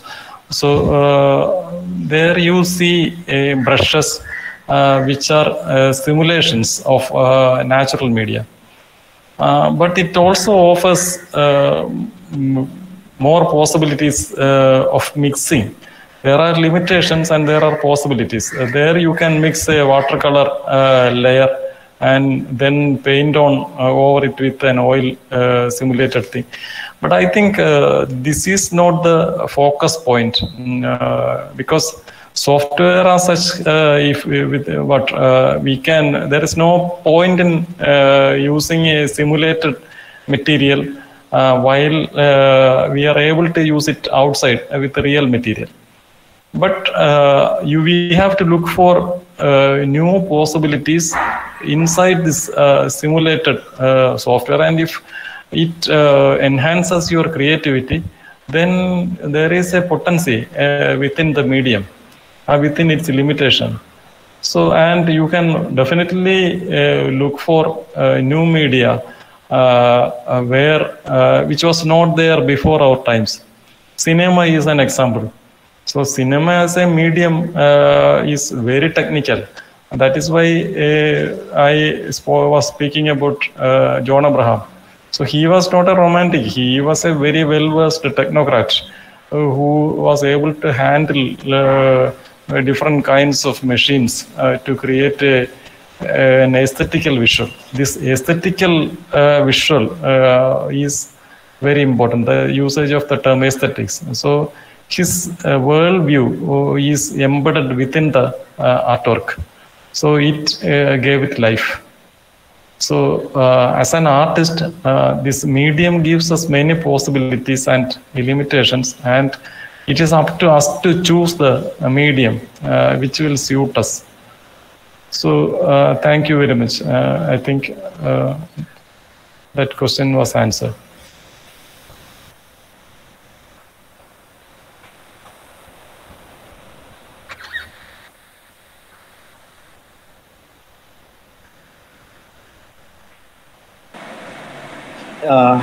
Sir, I'm just asking, can you simply please run a simple program if possible in HTML or any other, because the image that we have used in the poster, most of them are familiar, because I know that you have been done it some, I think 10 years back, but now recently there are a lot of applications they can download, so they may not find it interesting in some way. Sure. My was focus on conceptual side of the project and not on the it's like presenting a constructed found object within a certain conceptual framework. So it's like presenting a commode as an artwork. So that is the difference. My image, which I presented as a poster for this session, actually it was created using a PyTorch. PyTorch is an artificial intelligence, a neural network kind of AI framework. Actually, it is based on the base technology are there in many languages like TensorFlow. There are many languages, but this TensorFlow actually is developed by Google, I think, and it is in JavaScript. JavaScript is a language which is very similar to C++ in its structure. So and this PyTorch is Python. And Python is very easy for some people, but some find it very difficult because of its usage of white space. So it can very easily make you prone into errors. So this image which I presented, actually it's technology, it is not coded by me. It is a, I will show a demo how it is made. I will run it in this computer and I will share the screen for you. But the problem is that, this PyTorch actually uses an AI, it's an AI framework, and one part of it, it can be used for many purposes. One usage is this neural style transfer implemented in the PyTorch framework. But this image of John Abraham was not there. We can feed any images. That example image actually used a cubist work from Picasso. I kept that image as such. Before some 1 or 2 years in Facebook, I posted a mural style transfer to a review of my image. Perhaps Professor Manoj may have seen that. Many of you may have seen that.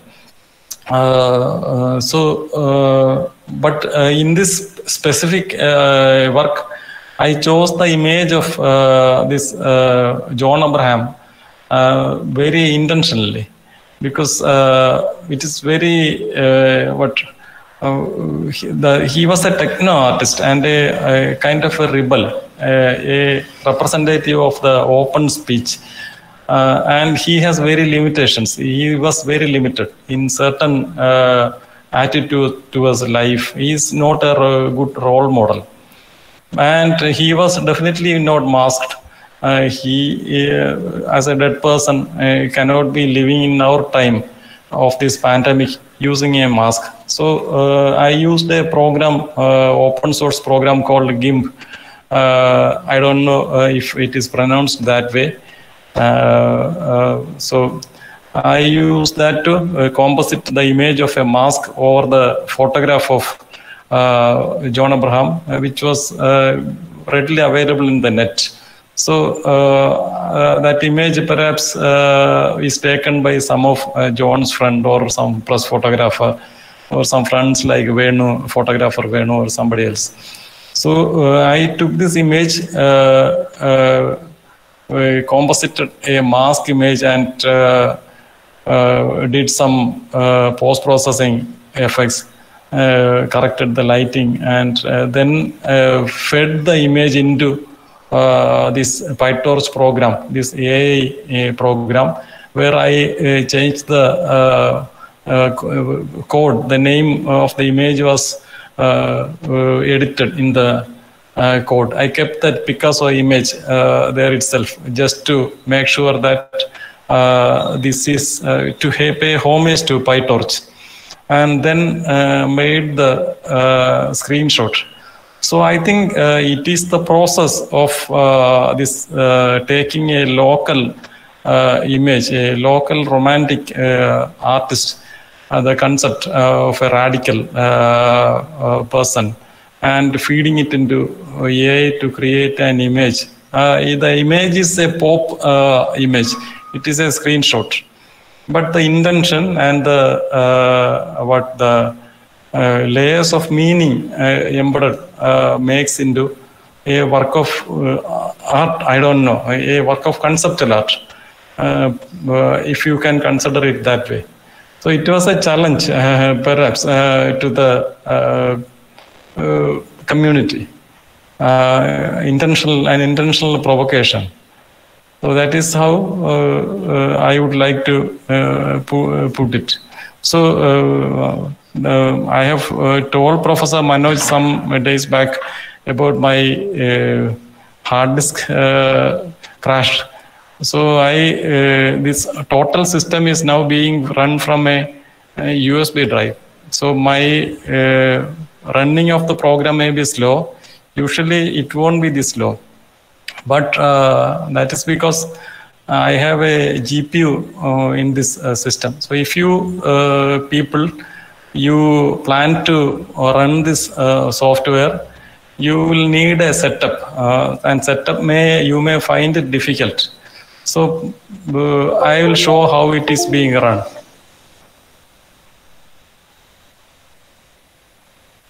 I will share my screen. I don't know whether there was some problem while testing for sharing the entire screen. So I will share the window. These screens work in 3-4 windows. So I have to switch perhaps between them. So please be patient. I will give you a demo.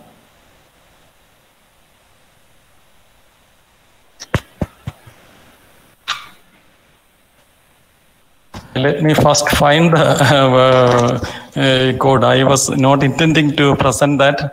Give me just 2 minutes.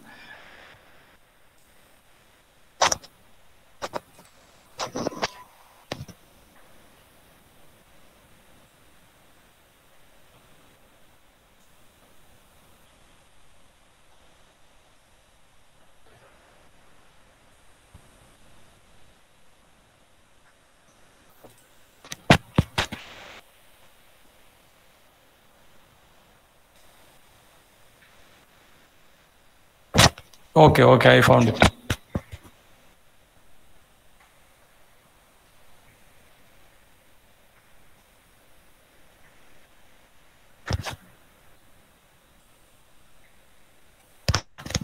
So can you see the folder structure? So can somebody tell me whether you are able to see it or not? The screen is being presented now. No? Yeah, we can see it. Yeah. Actually, these much images are not necessary. The only data we are using is from this. So this is the original image presented along with the software. So can you see the dancing girl? It is in another window. I will show another window. We can see only the screen with dancing JPG. Okay. That dancing JPG, that girl is there, no? Can you see that? No. Okay. Then I have to stop presenting and I have to select the. I am able to share the entire screen, then it will be easier. I will try to share the entire screen. If you are able to see that, then please tell me. You can simply switch to that window. Yeah. Can you see my total desktop? Yes. Yeah. Yes. Okay. Then can you now see this image? Yeah. Yeah, okay. This is the original image which was there with the code. So this is the style image. So I kept this image. So you can just replace the image and rename it, or you can just, this is a cubist style image, no? So this is the final image. So I will show how it is being done. So I changed to another image, and I will show you my code.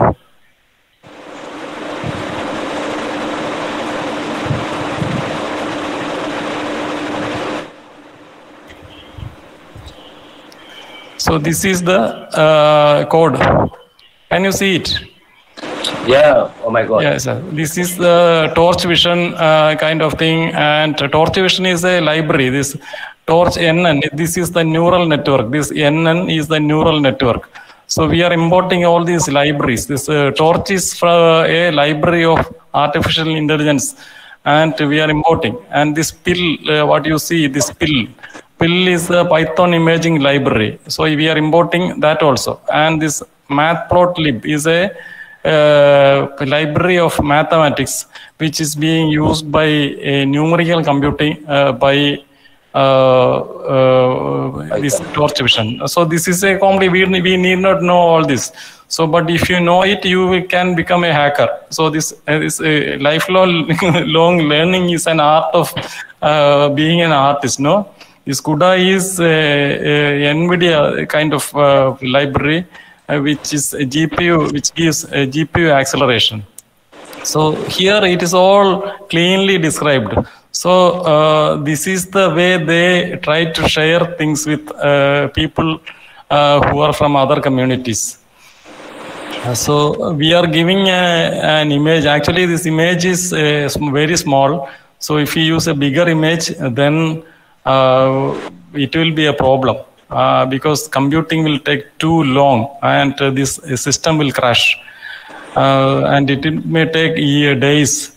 So we are giving a very small sized pixel size image, and here this Picasso JPEG is given as an input image, and this is the style image. This 113 and 114 is the content image. This is the content image. So I have given an image of John here. So and then some calculations are happening, and transformations are happening, and here many functions are there where they calculate neural network content loss. So I will explain the process to you. So then somehow we have to run this code. So once it may sound very complicated to you now, and it is complicated because it took generations to arrive at this kind of code. But we can read this and understand it, how it is being done. I can understand it. I am a self-trained programmer, so I will show you how this is run. I hope it will run now. So this is the Linux terminal, and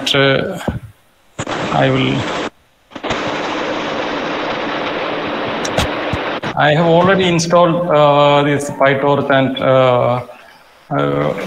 by giving something like this PyTorch. So we have to integrate a library, that neural network library, by downloading it using this pip. Pip is a package mechanism. So I don't have to run it now. It is already done once. So now what we need to do is to run this code using Python. So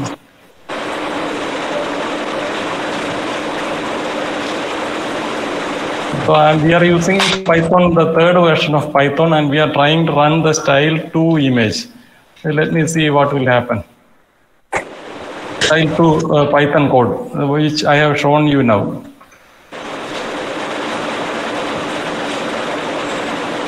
See, something went wrong. Perhaps, have you seen that? Return torch CUDA get device count is equal to 0. Something went wrong.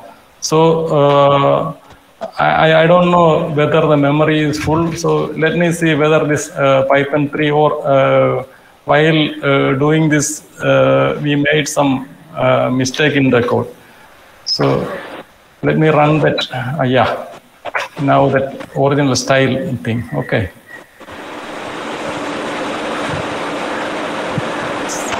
See, this is the input image and this is the style image, and now this is the content image. This content image will be stylized. Here, this is optimizing. Actually, the software runs in iterations. So here you can see style loss is 38%. So it's reducing that.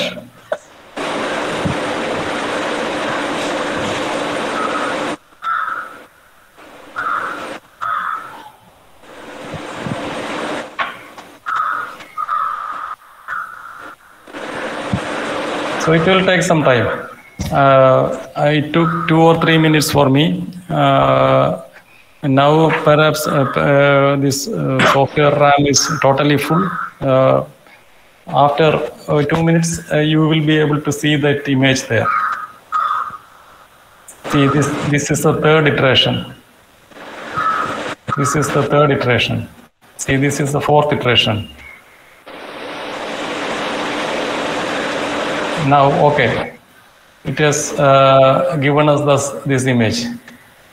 So this style is, this image was redrawn, repainted from scratch. It is not a layered image. So this layering is very easy in Photoshop.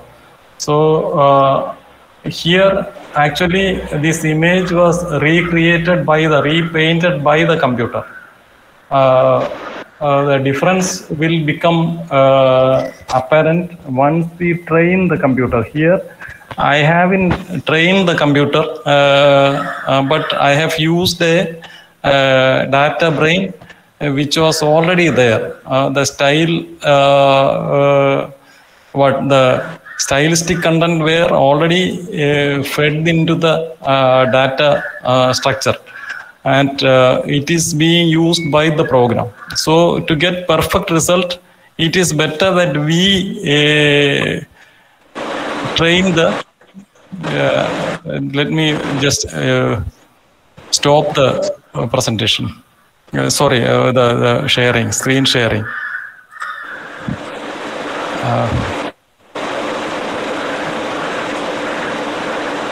Okay. So to train the neural network to create our own styles, there are two possibilities. Now I can create an image in my own style and feed it into this program and feed a photograph and create an output with that specific style, and take a canvas, copy that, and create one painting every day.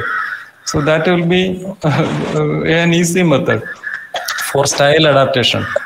And the another possibility is to train the software to create an Indian, perhaps a miniature. If we want to create a miniature style, we want to transfer a miniature style into this John's image. Now it can do that, but it won't be perfect. To perfect that, we have to feed hundreds of images into the training session. It will perhaps takes 1 or 2 months or terabytes of data. So it can be done mostly only by institutions. That is where the communities should come together. So most of these photographs which we post in Facebooks or into emails, these companies, they usually ask our permission to use that image in various programs developed by them.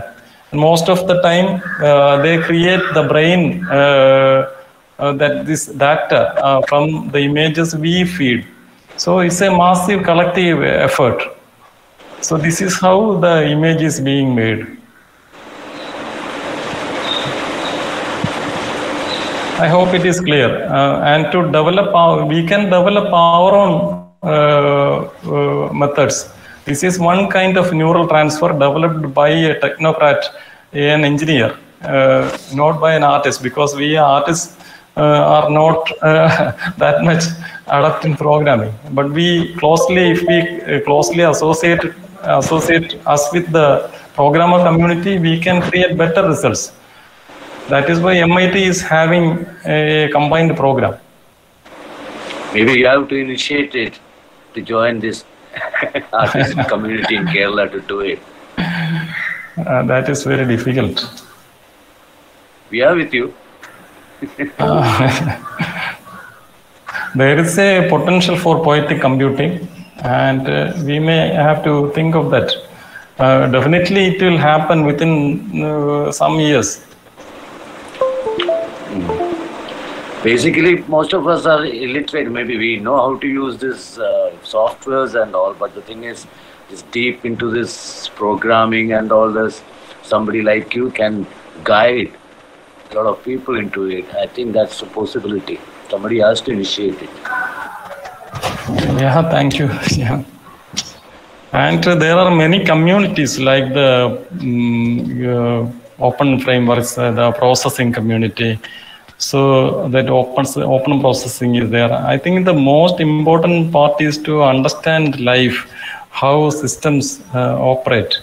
So why I studied all this is just because I want to learn how these things function, and how a tree grows, and how a self-repetition can create a beautiful image. And what about us? We repeat ourselves, you know.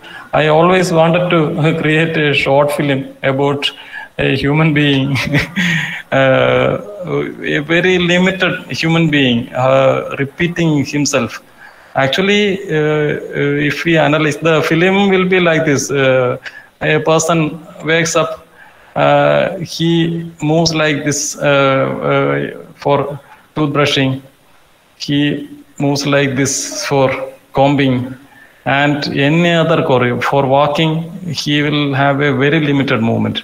For eating, he will have a very limited movement. So I wanted to take all these shots, simple shots, and repeat it endlessly to the length of a feature film, perhaps, to create a narrative. So that is my idea. This is a conceptual thing, but I think it is an artwork. So this materialization is the second thing. So I have already shared it with your imagination. So that film is within yourself. Author is dead. Yeah. The God is dead, like Nietzsche has said. So few of folks are watching YouTube live stream, and there is a comment in the comment box. Somebody is asking a question. I'll read it out.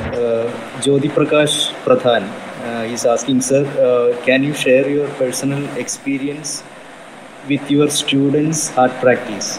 How their practices in your perspective? Any good example of practices? Thank you. That's what he asked. As a teacher, our artwork is in a way our students. So what a teacher leaves behind is mostly students. So there are successful students in a certain sense, unsuccessful students from the social point of view, and many who come from very differing backgrounds. So to think of the student community as a totality is very difficult. So most of the teachers, if they are sensitive enough, they have to find the potential in each student separately and to give them room to develop further. I think that space is very important. The teacher has to be, he cannot impose. The traditional system has its potential and its limitation. The potential is that you can copy the master, like what you are doing in a traditional sannyasi system or in a Sufi baul kind of a system or in a gharana of music. There is a potential for imitating your guru or your teacher and then add something after years of practice and then enhance it or alter it in a certain way or add yourself into it. That is a possibility. But a modern school operates in a different way. Why? Because in the system which I spoke about earlier, there is a danger of assimilating the limitation of the teacher by the student. The student can be destroyed, or the potential of originality or his development process can be hindered by the teacher. There is a potential. But generations, the academicians, they somehow created a new structure of art institutions where a student will be very free to somehow express or experiment with the media and somehow use a limited language to create something new. This has also become a school. Sure. But now that freedom of speech or freedom of being yourself is being more and more limited in the art school premises, and that creates a problem. I think this studio culture has many disadvantages and many advantages. What differentiates a classroom from a studio is that the student is given more freedom than a classroom. The studio is something, it talks about an open culture.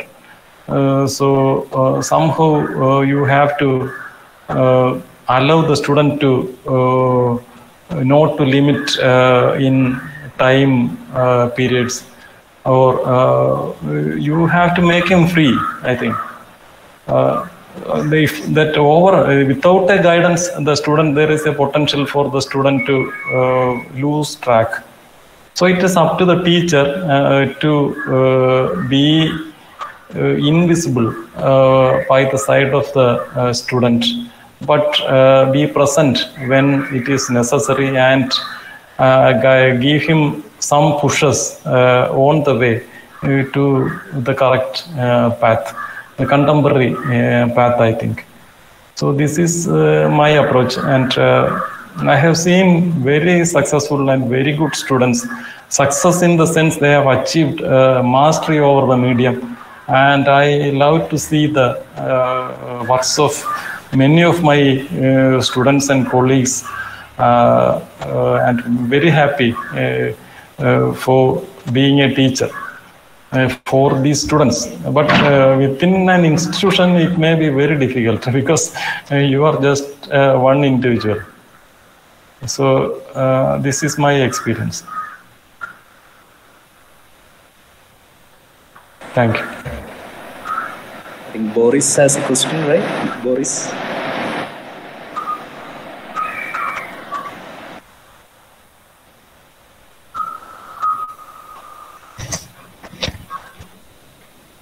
Yes, Boris.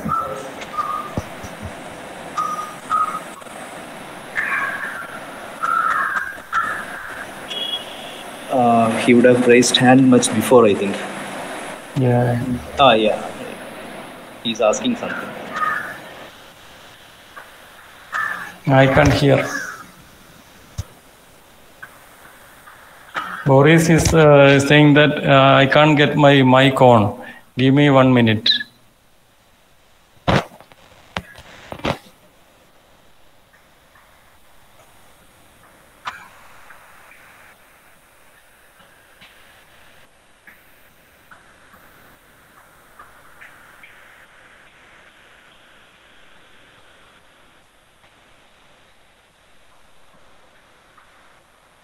So in the meantime, any questions in between? Yeah.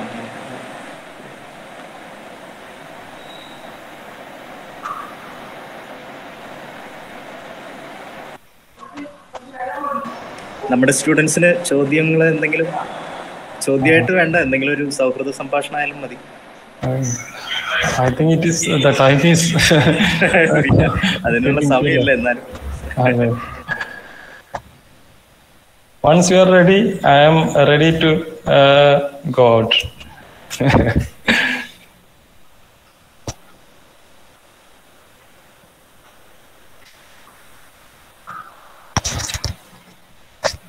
മാഷേ, ഭഗത്താണ്. ഭഗത്തെ പറയൂ. അല്ല, മാഷ് കണ്ടതിൽ സന്തോഷം. മാഷോട് സംസാരിക്കാൻ എപ്പോഴും സന്തോഷമാണ്. പക്ഷെ എനിക്ക് തോന്നുന്ന എന്നെ അലട്ടുന്ന ഒരു പ്രധാന പ്രശ്നം എന്താ വെച്ച് കഴിഞ്ഞാലേ, നമ്മൾ ഈ ഹ്യൂമൻ ബീയിങ്ങും അതിൻ്റെ എസ്തെറ്റിക്കൽ സാധ്യതകളും അതിൻ്റെ പുരോഗതിനെയും യാത്രേനെയൊക്കെ എന്തോ ജനറലൈസ് ചെയ്ത് സംസാരിക്കുന്ന പോലെ തോന്നുന്നു. ഈ സയൻസിന്റെ ആയാലും ഈ കണ്ടുപിടുത്തങ്ങളുടെയും സാധ്യതകളും എക്സ്പ്ലോറേഷൻസും ഒക്കെ ഏതോ ഒരു അർത്ഥത്തിൽ ഇങ്ങനെ ഗ്ലോസ് ചെയ്യുന്നതെന്നല്ല ഞാൻ പറഞ്ഞു. പക്ഷെ അതിന്റെ ഏറ്റവും അടിസ്ഥാനപരമായ പല കാര്യങ്ങളും മനുഷ്യൻ്റെന്നോ മനുഷ്യത്വത്തിൻ്റെന്നോ കമ്പാഷനെന്നോ ലവെന്നോ പറഞ്ഞ അത്തരം ഏരിയകൾ മാത്രമല്ല. എന്ന് വെച്ചാല് ഏറ്റവും അടിസ്ഥാനപരമായ പല സഹജ മൂല്യങ്ങളും വൈപ്പ് ഔട്ട് ചെയ്യുന്ന ഒരു വലിയൊരു ഹെജ്മണീന്റെ ഭാഗമായിട്ടാണ് പലപ്പോഴും ഈ ടെക്നോളജി യൂസ് ചെയ്യപ്പെടുന്നത്. അതിൻ്റെ ഒരു ബൈ പ്രൊഡക്റ്റോ അല്ലെങ്കിൽ അതിൻ്റെ ഏറ്റവും ഒരു സൈഡിലിരുന്നിട്ട് നമ്മൾ അതിൽ സാധ്യത കണ്ടിരുന്നു. ഇപ്പോഴും ഈ പാൻഡമിക് പാൻഡമിക് ആവാനുള്ള എല്ലാ സാധ്യതയും നിലനിൽക്കുമ്പോൾ തന്നെ ഒരു ടോട്ടലിറ്റേറിയൻ ഗവൺമെന്റിനെ കൊണ്ട് ഏതർത്ഥത്തിലും ഇത്രയും കാലം കൊണ്ട് ഈ അർത്ഥത്തിലുള്ള ഒരു പൗരസമൂഹം അച്ചീവ് ചെയ്തു എന്ന് പറയുന്ന മെയിൻ സ്ട്രീം ഹിസ്റ്ററിയിൽ പറയുന്ന അവരുടെ റൈറ്റ്സിനെ പോലും പൂർണ്ണമായിട്ട് റദ്ദ് ചെയ്യാൻ പറ്റുന്ന ലെജിറ്റിമൈസേഷനിലൂടെയാണ് പല കാര്യങ്ങളും ചെയ്തുകൊണ്ടിരിക്കുന്നത്. അപ്പോൾ അത്തരൊരു സാഹചര്യത്തിൽ നിർബന്ധിക്കപ്പെട്ട ഒരു സാധ്യത പോലെ ഇത് നിലനിൽക്കുന്നതും അതിനേക്കാൾ ഭീകരമായിട്ടുള്ളൊരു പ്രശ്നം എന്താണെന്ന് വെച്ച് കഴിഞ്ഞാൽ ഇതിന് പുറത്ത് കിടക്കുന്ന നമ്മുടെ ഈ ബൃഹത്താഖ്യാനങ്ങളുടെ ഗ്രാൻഡ് നറേഷൻ പുറത്ത് കിടക്കുന്ന ലിവിങ് കമ്മ്യൂണിറ്റീസിലെ മനുഷ്യരിൽ തന്നെ അതിനുള്ള ഒരു ഇന്റർഡിപെൻഡന്റ് കോറേസിംഗിന്റെ സാധ്യതകൾ പ്രകൃതിയായിട്ടുള്ള ഒരു സാഹചര്യത്തിന് ഒരു സഹജ മൂല്യങ്ങളുള്ള കൊടുക്കൽ വാങ്ങലിന്റെ ശേഷി ഞാനൊരിക്കലും ഈ എസ്തെറ്റിക്കൽ എക്സ്പീരിയൻസസിൽ കാണുന്നില്ല. So sorry.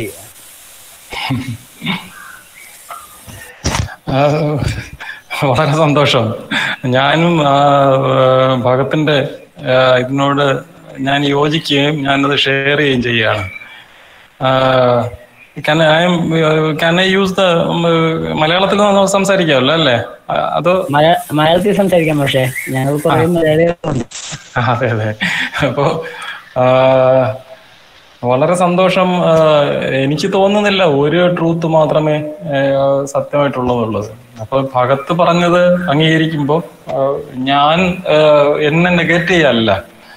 അപ്പോൾ യഥാർത്ഥത്തില് അതിന്റെ ഒരു ഭഗത്ത് പറഞ്ഞൊരു പോസിബിലിറ്റിയാണ്. അപ്പൊ ഇത് നമ്മളെക്കാളും മുമ്പ് ഇത് ഈ എന്താ ടെക്നോളജിക്കലി അഡ്വാൻസ്ഡ് ആയിട്ടുള്ള രാജ്യങ്ങളിൽ ഇതേ പ്രശ്നം വന്നതാണ്. നമുക്ക് മുമ്പ് തന്നെ 1960-കളിൽ മുതൽ ഈ ഡിജിറ്റൽ ഡിവൈഡ് അനുഭവിക്കുന്ന മനുഷ്യരാണ് യൂറോപ്പിലും അമേരിക്കയിലും മറ്റും ഉള്ളവർ.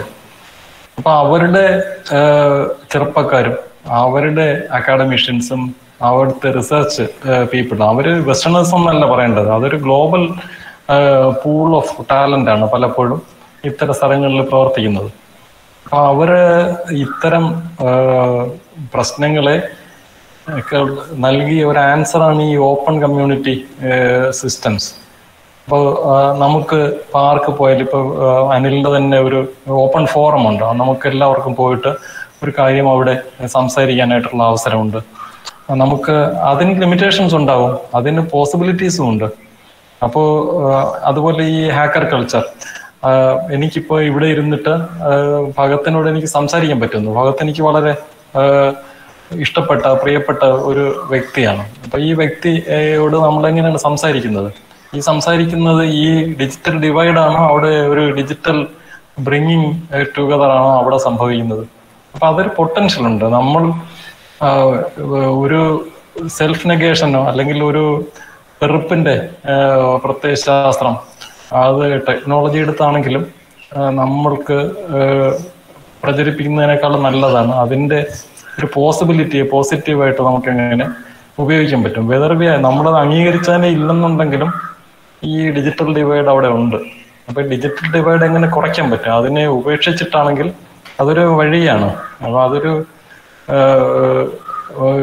ഈ ലോകത്തിനെ നിഷേധിച്ചുകൊണ്ട് നമുക്ക് അതിൻ്റെ ഒരു വഴിയുണ്ട്. അത് ഇതൊന്നും ആവശ്യമൊന്നുമില്ല. നമുക്കിപ്പോൾ നേച്ചറിൽ പോയിട്ട് ഒറ്റയ്ക്ക് കൃഷിയൊക്കെ ചെയ്തിട്ട് ജീവിക്കാൻ പറ്റുന്ന ഒരാളിനെ സംബന്ധിച്ചിടത്തോളം അയാളെ ഈ പ്രശ്നങ്ങളൊന്നും അലട്ടുന്നില്ല.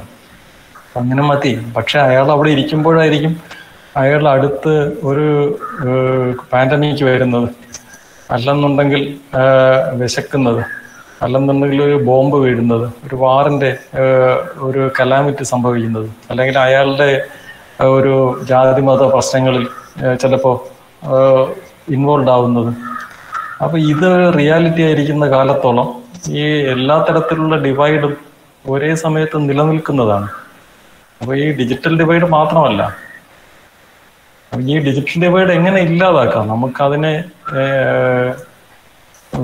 എപ്പോഴും അവിടെ തന്നെ കാണും. ടോട്ടലായിട്ട് ഒരു കാര്യം ഇല്ലാതാവത്തില്ല. ഇത് കുറയ്ക്കാൻ പറ്റും എന്നുള്ളതാണ് നോക്കുന്നത്. ഞാനത് അക്സെപ്റ്റ് ചെയ്യുന്നു. എനിക്ക് മെഷീൻസിനൊക്കെ വലിയ ഇഷ്ടമാണ്. ഇപ്പോൾ ഏത് രീതിയിൽ നമുക്ക് അതിനൊരു പേഴ്സണയുണ്ട്.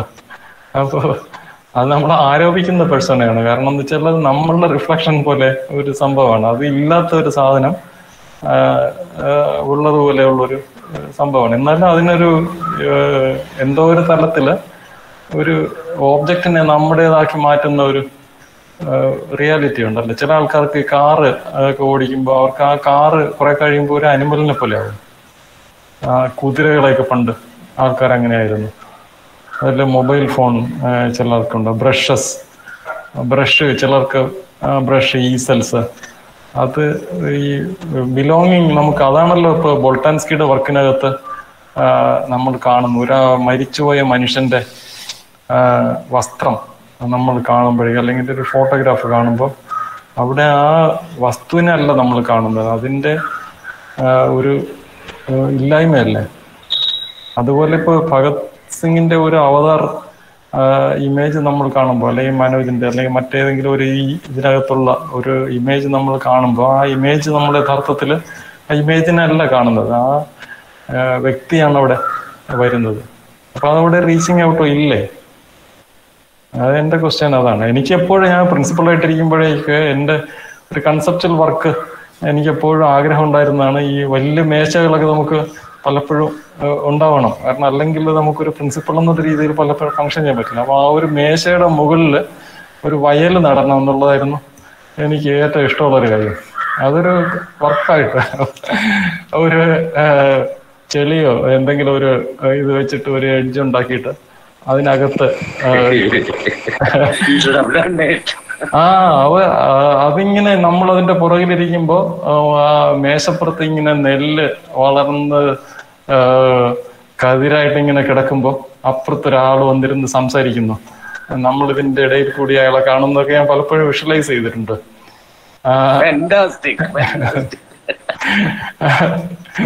അപ്പൊ പക്ഷെ അത് ചെയ്തില്ല. കാരണം പിന്നീട് ചിലപ്പോൾ നമ്മുടെ അവിടെ ഒരു responsibility of being N administrator എന്ന് പറഞ്ഞൊരു ഇത് കിടക്കുന്നു. എനിക്കൊരു ആർട്ടിസ്റ്റ് എന്നുള്ള രീതിയിൽ എനിക്ക് കുറെ കൂടി അതൊരു ഫ്രീഡം നൽകുമായിരുന്നു. പക്ഷേ നമ്മുടെ സ്റ്റുഡൻസ് ചിലപ്പോൾ പിറ്റേ ദിവസം വേറെ എന്തെങ്കിലും ഒരു കാര്യമായിരിക്കും ചെയ്യുന്നത്. അത് ചിലപ്പോൾ എൻ്റെ മുകളിലിരിക്കുന്ന ഒരാളിന് അത് ഉൾക്കൊള്ളാൻ പറ്റുന്ന, ക്ഷമിക്കാൻ പറ്റുന്ന ഒരു കാര്യമാണോന്നില്ല. ഇനിയിപ്പോ വേണമെങ്കിൽ ചെയ്യാം പെർഫോമൻസ് ആയിട്ട്. ഇനിയിപ്പോ അവിടെ ഇല്ലല്ലോ. അതെ, ഇനി അതൊരു പെർഫോമൻസ് ആയിട്ട് മാറ്റാവുന്നതാണ്. ഇല്ല, അത് ആ ഓഫീസിന്റെ കോണ്ടെക്സ്റ്റിൽ മാത്രമേ അത് ചെയ്യാൻ നടക്കുള്ളൂ. അതാണ് മീനിങ് ഉണ്ടാക്കുന്നത്.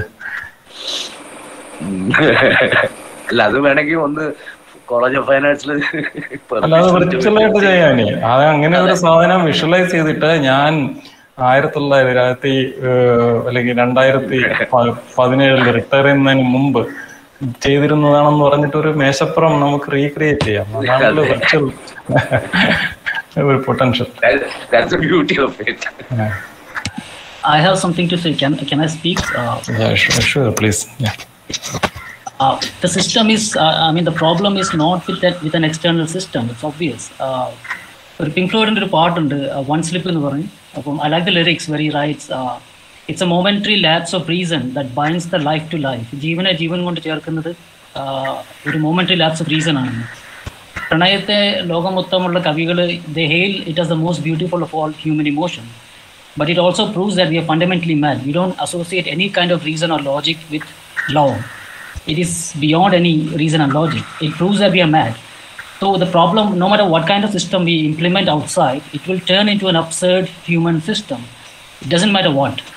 It's just a reflection of what you are. Computer is a reflection of what you are. The system, whatever you call it, democracy or communism, it simply reflects what you are. It becomes into a human system. The problem is with us, not with anything else. Yeah, thank you. It's a very an observation of depth. Hello, sir. Sir. Okay. Boris. ഞാൻ നോക്കിയപ്പോഴത്തേക്കും സാറിന്റെ works മുഴുവൻ ഒരു extension of സാറിന്റെ മുമ്പത്തെ works പോലെയാണ് feel ചെയ്തിട്ടില്ല. അതായത് നമ്മളിപ്പോൾ ഡിജിറ്റൽ യൂസ് ചെയ്യുന്ന തന്നെ ഒരു ഡിജിറ്റൽ പെയിന്റിങ് അല്ലെങ്കിൽ ഒരു ഡിജിറ്റൽ സ്കൾപ്ചറാണ് നമ്മളിങ്ങനെ കാണാൻ ശ്രമിക്കുന്നത്.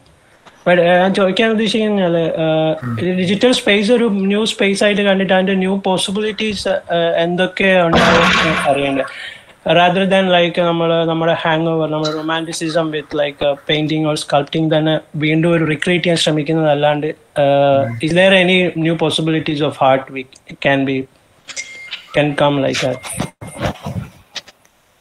അതെ, തീർച്ചയായും. ഇപ്പോൾ ഉദാഹരണത്തിന് ഈ പ്രൊജക്ഷൻസ് നമ്മൾ പലപ്പോഴും ഈ ഒരു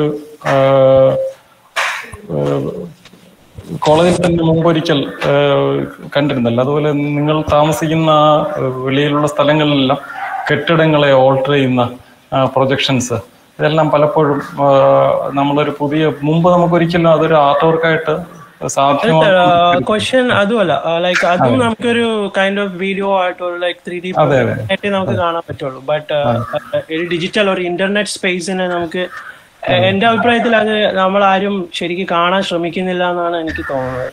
ഈവൻ സാറിന്റെ ഈ കറന്റ് പ്രാക്ടീസ് ആയാലും ലൈക്ക് ഒരു സ്റ്റിൽ ഇമേജ് അല്ലെങ്കിൽ ഒരു ബ്ലെൻഡർ 3D മോഡൽ ക്രിയേറ്റ് ചെയ്യാനാണ് നമ്മൾ എല്ലാവരും ട്രൈ ചെയ്യുന്നത്. Because we have that hang over like that.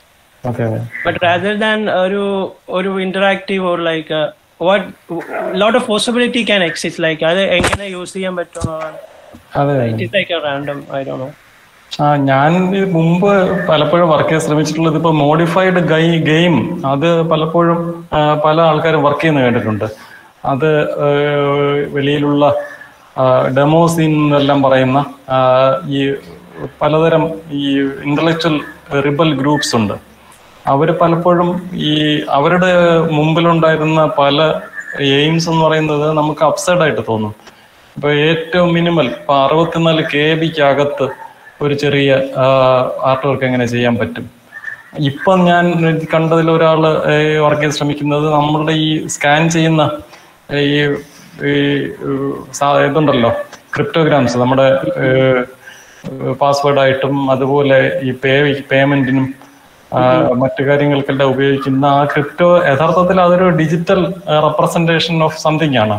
അപ്പൊ അത് യഥാർത്ഥത്തിൽ ഒരു പ്രോഗ്രാമാണ്, ഒരു സോഫ്റ്റ്വെയർ കോഡാണ്.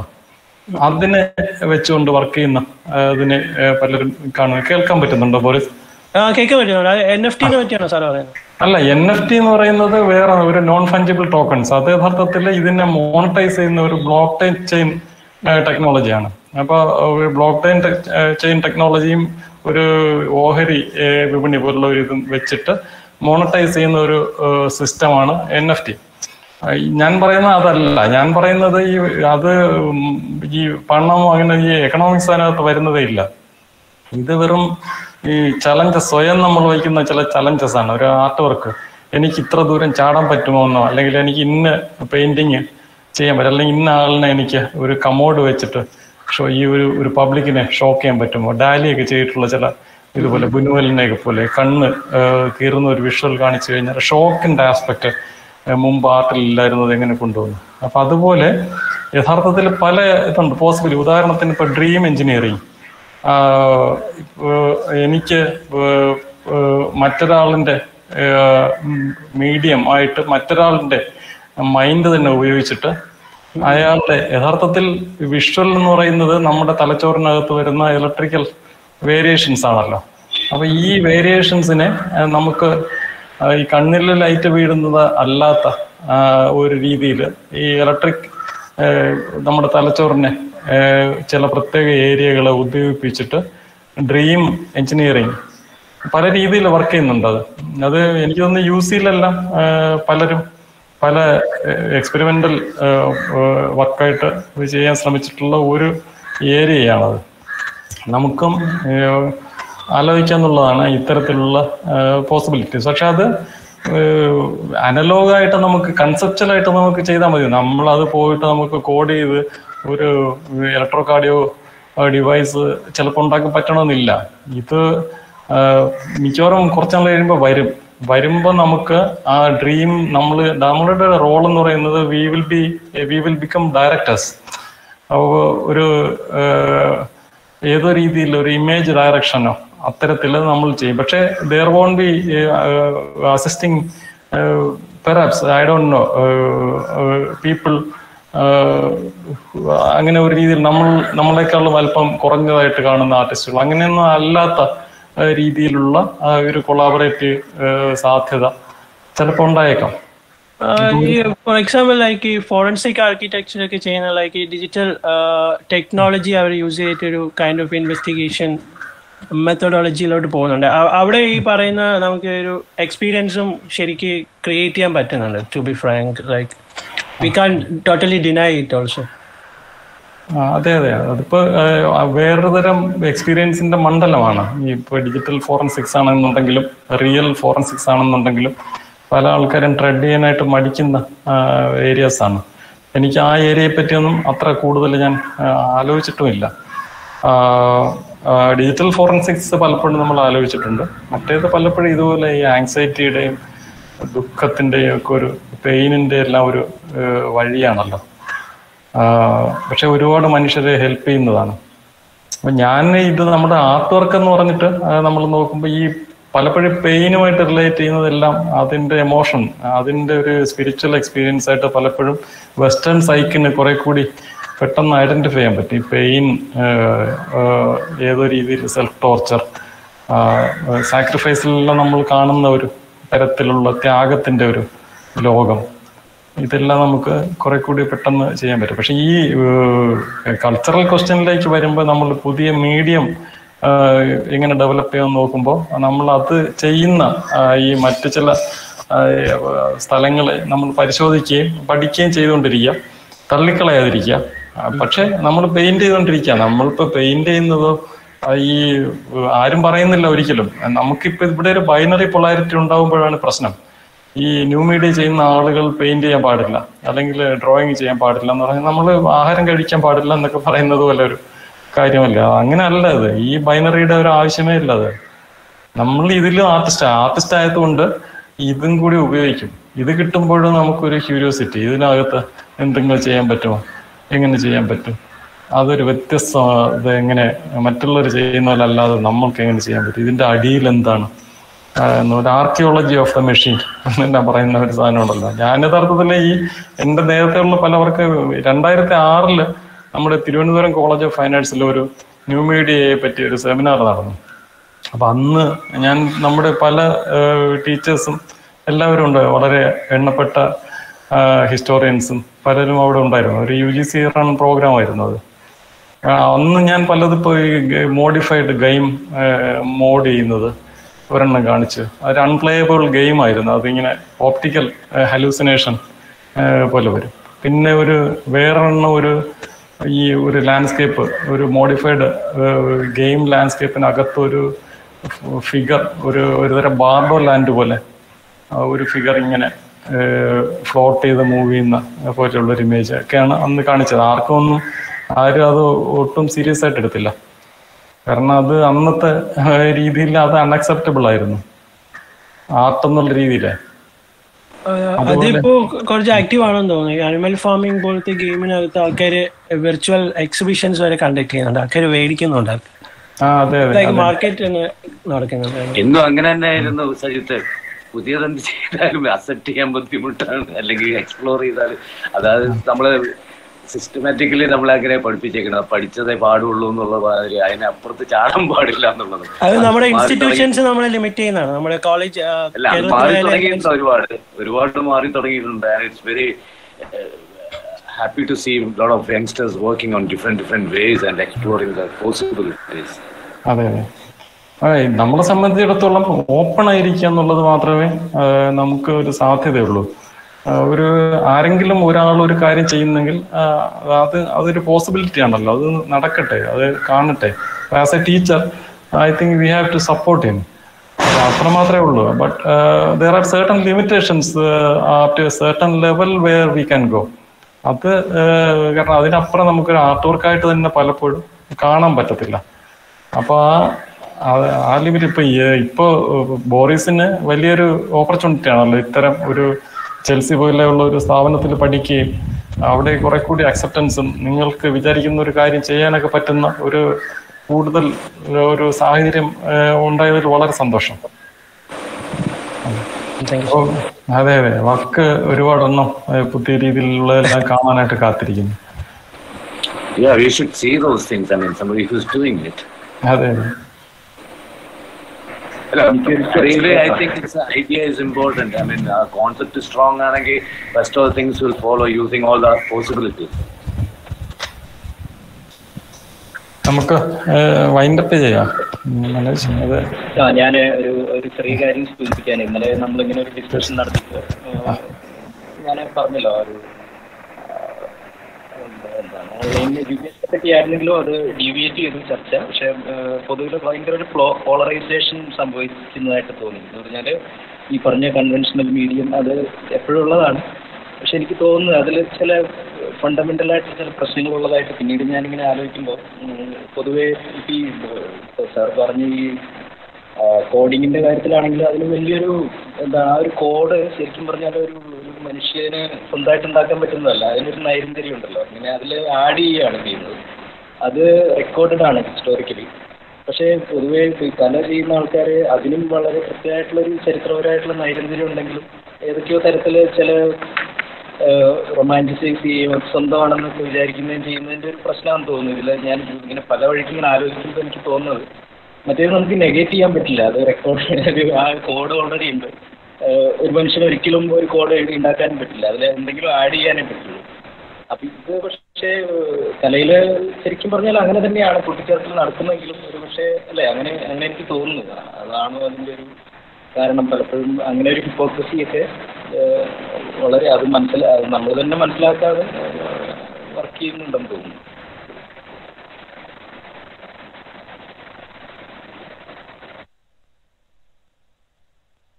ഓഡിബിൾ അല്ല സാർ? മനോജ് പറഞ്ഞത് എനിക്ക് വളരെ സിഗ്നിഫിക്കൻ്റ് ആണ്. അത് ഞാനൊരു ഭംഗിവാക്കായിട്ട് പറയുന്നതല്ല. യഥാർത്ഥത്തിൽ നമ്മുടെ ഈ കമ്മ്യൂണിറ്റീസ് പലപ്പോഴും ആവശ്യമില്ലാത്ത ഒരു തർക്കത്തിലാണ് നമ്മുടെ എനർജി തീരുന്നത്. അപ്പോൾ ഈ ഒരാൾ ഒരു പുതിയ കാര്യം ചെയ്യുന്നു, ഒരു പെർഫോമൻസ് ആർട്ട് ഒരാൾ ചെയ്യുന്നു, അല്ലെങ്കിൽ ഒരു പ്രോസസ്സ് ഒരാൾ ചെയ്യുന്നു. അപ്പോൾ ഇത് യഥാർത്ഥത്തിൽ ഒരു പ്രോഗ്രാമർ മനസ്സിലാക്കുന്നത് വേറൊരു ലെവലിലായിരിക്കും. അപ്പോൾ നേരത്തെ ഇപ്പോൾ അരുൺദേവ് പറഞ്ഞതുപോലെ റീസെൻ്റ് ലെവലിൽ ചിലപ്പോൾ എല്ലാവർക്കും അത് ഇഷ്ടമാവണമെന്നില്ല. കോഡിംഗ് എന്ന് പറയുന്നത് റീസെൻ്റ് ഒരു ലെവലാണല്ലോ. പക്ഷേ ഇപ്പോൾ ട്രഡീഷണൽ എസ്തറ്റിക്സ് നോക്കുമ്പോൾ തന്നെ ഇപ്പോൾ കാന്റിനെ പോലുള്ള ആൾക്കാർ ക്രിട്ടിക് ഓഫ് പ്യുവർ റീസൺ എന്ന് പറയുന്ന ഒരു ഗ്രന്ഥമാണ് പലപ്പോഴും ഒരു മേജർ വർക്കായിട്ട് നമ്മൾ കാണുന്നത്. ഈ പ്യുവർ റീസണും സാധാ റീസണും തമ്മിലൊരു വ്യത്യാസമുണ്ട്. പ്യുവർ റീസൺ എന്ന് പറയുമ്പോൾ നിങ്ങൾക്കെല്ലാം അറിയും ഇതെല്ലാം. ഞാൻ as A teacher definitely you know this.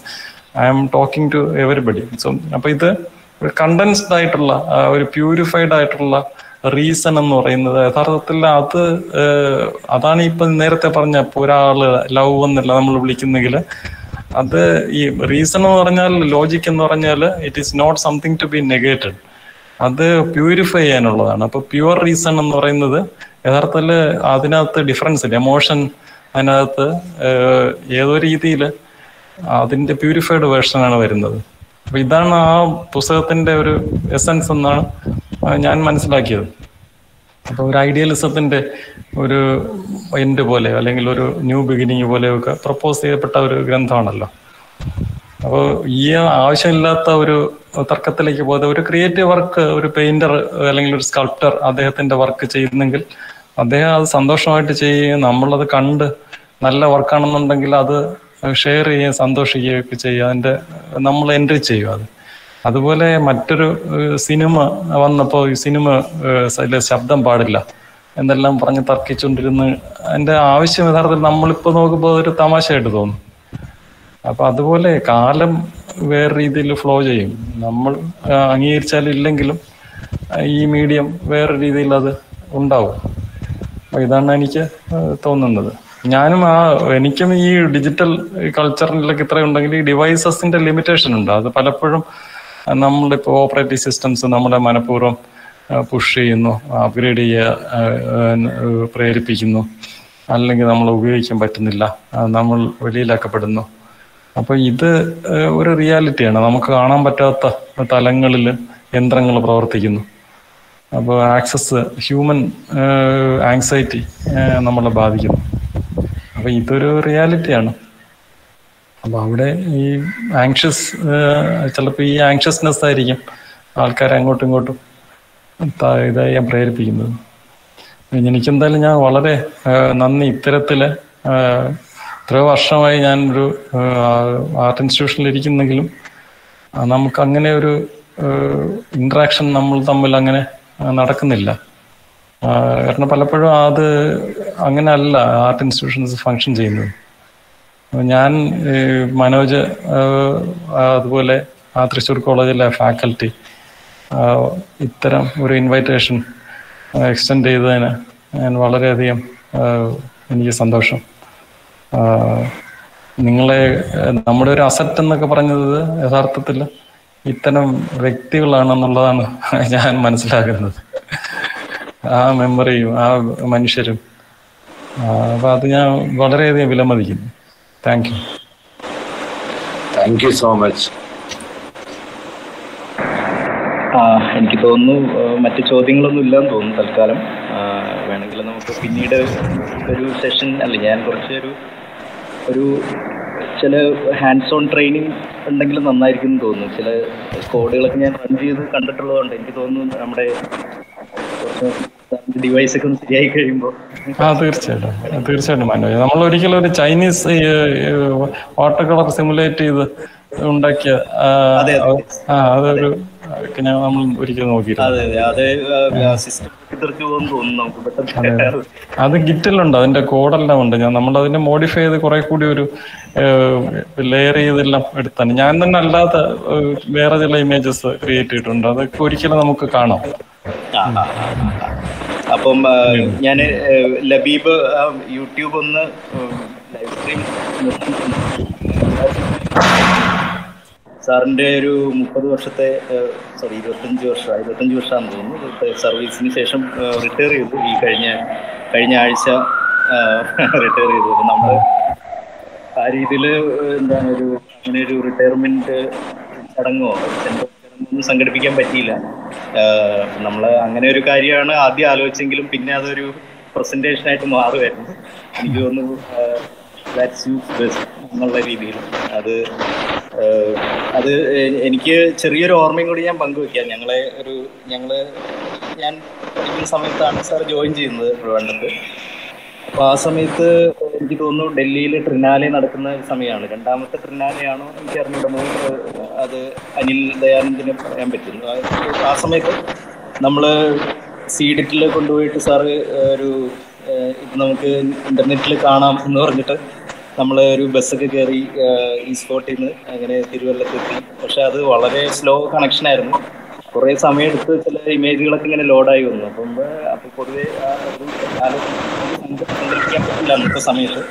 അങ്ങനെ അപ്പോൾ അത് എനിക്ക് തോന്നുന്നു അതിൽ നിന്നൊക്കെ വളരെ ടെക്നോളജി ഡെവലപ്പ് ചെയ്തു. പക്ഷെ ആ ഒരു സമയത്ത് ആദ്യത്തെ ഒരു കമ്പ്യൂട്ടർ വാങ്ങുന്നത് കോളേജിൽ, അതൊക്കെ ഞാൻ ഇപ്പോഴും നല്ല ഓർമ്മയുണ്ട്. അത്തരം ചില മെമ്മറീസും കൂടെ എനിക്ക് ഷെയർ ചെയ്യാനുണ്ടെന്ന് പറയായിരുന്നു.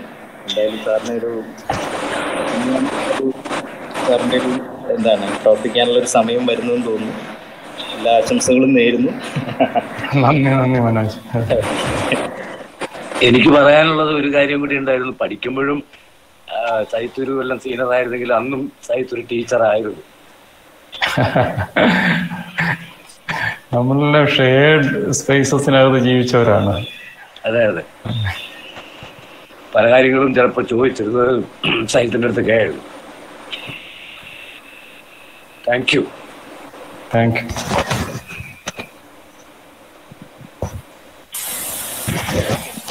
നമുക്ക് വൈൻഡപ്പ് ചെയ്യാം. വൈൻഡപ്പ്. ശരി മാം.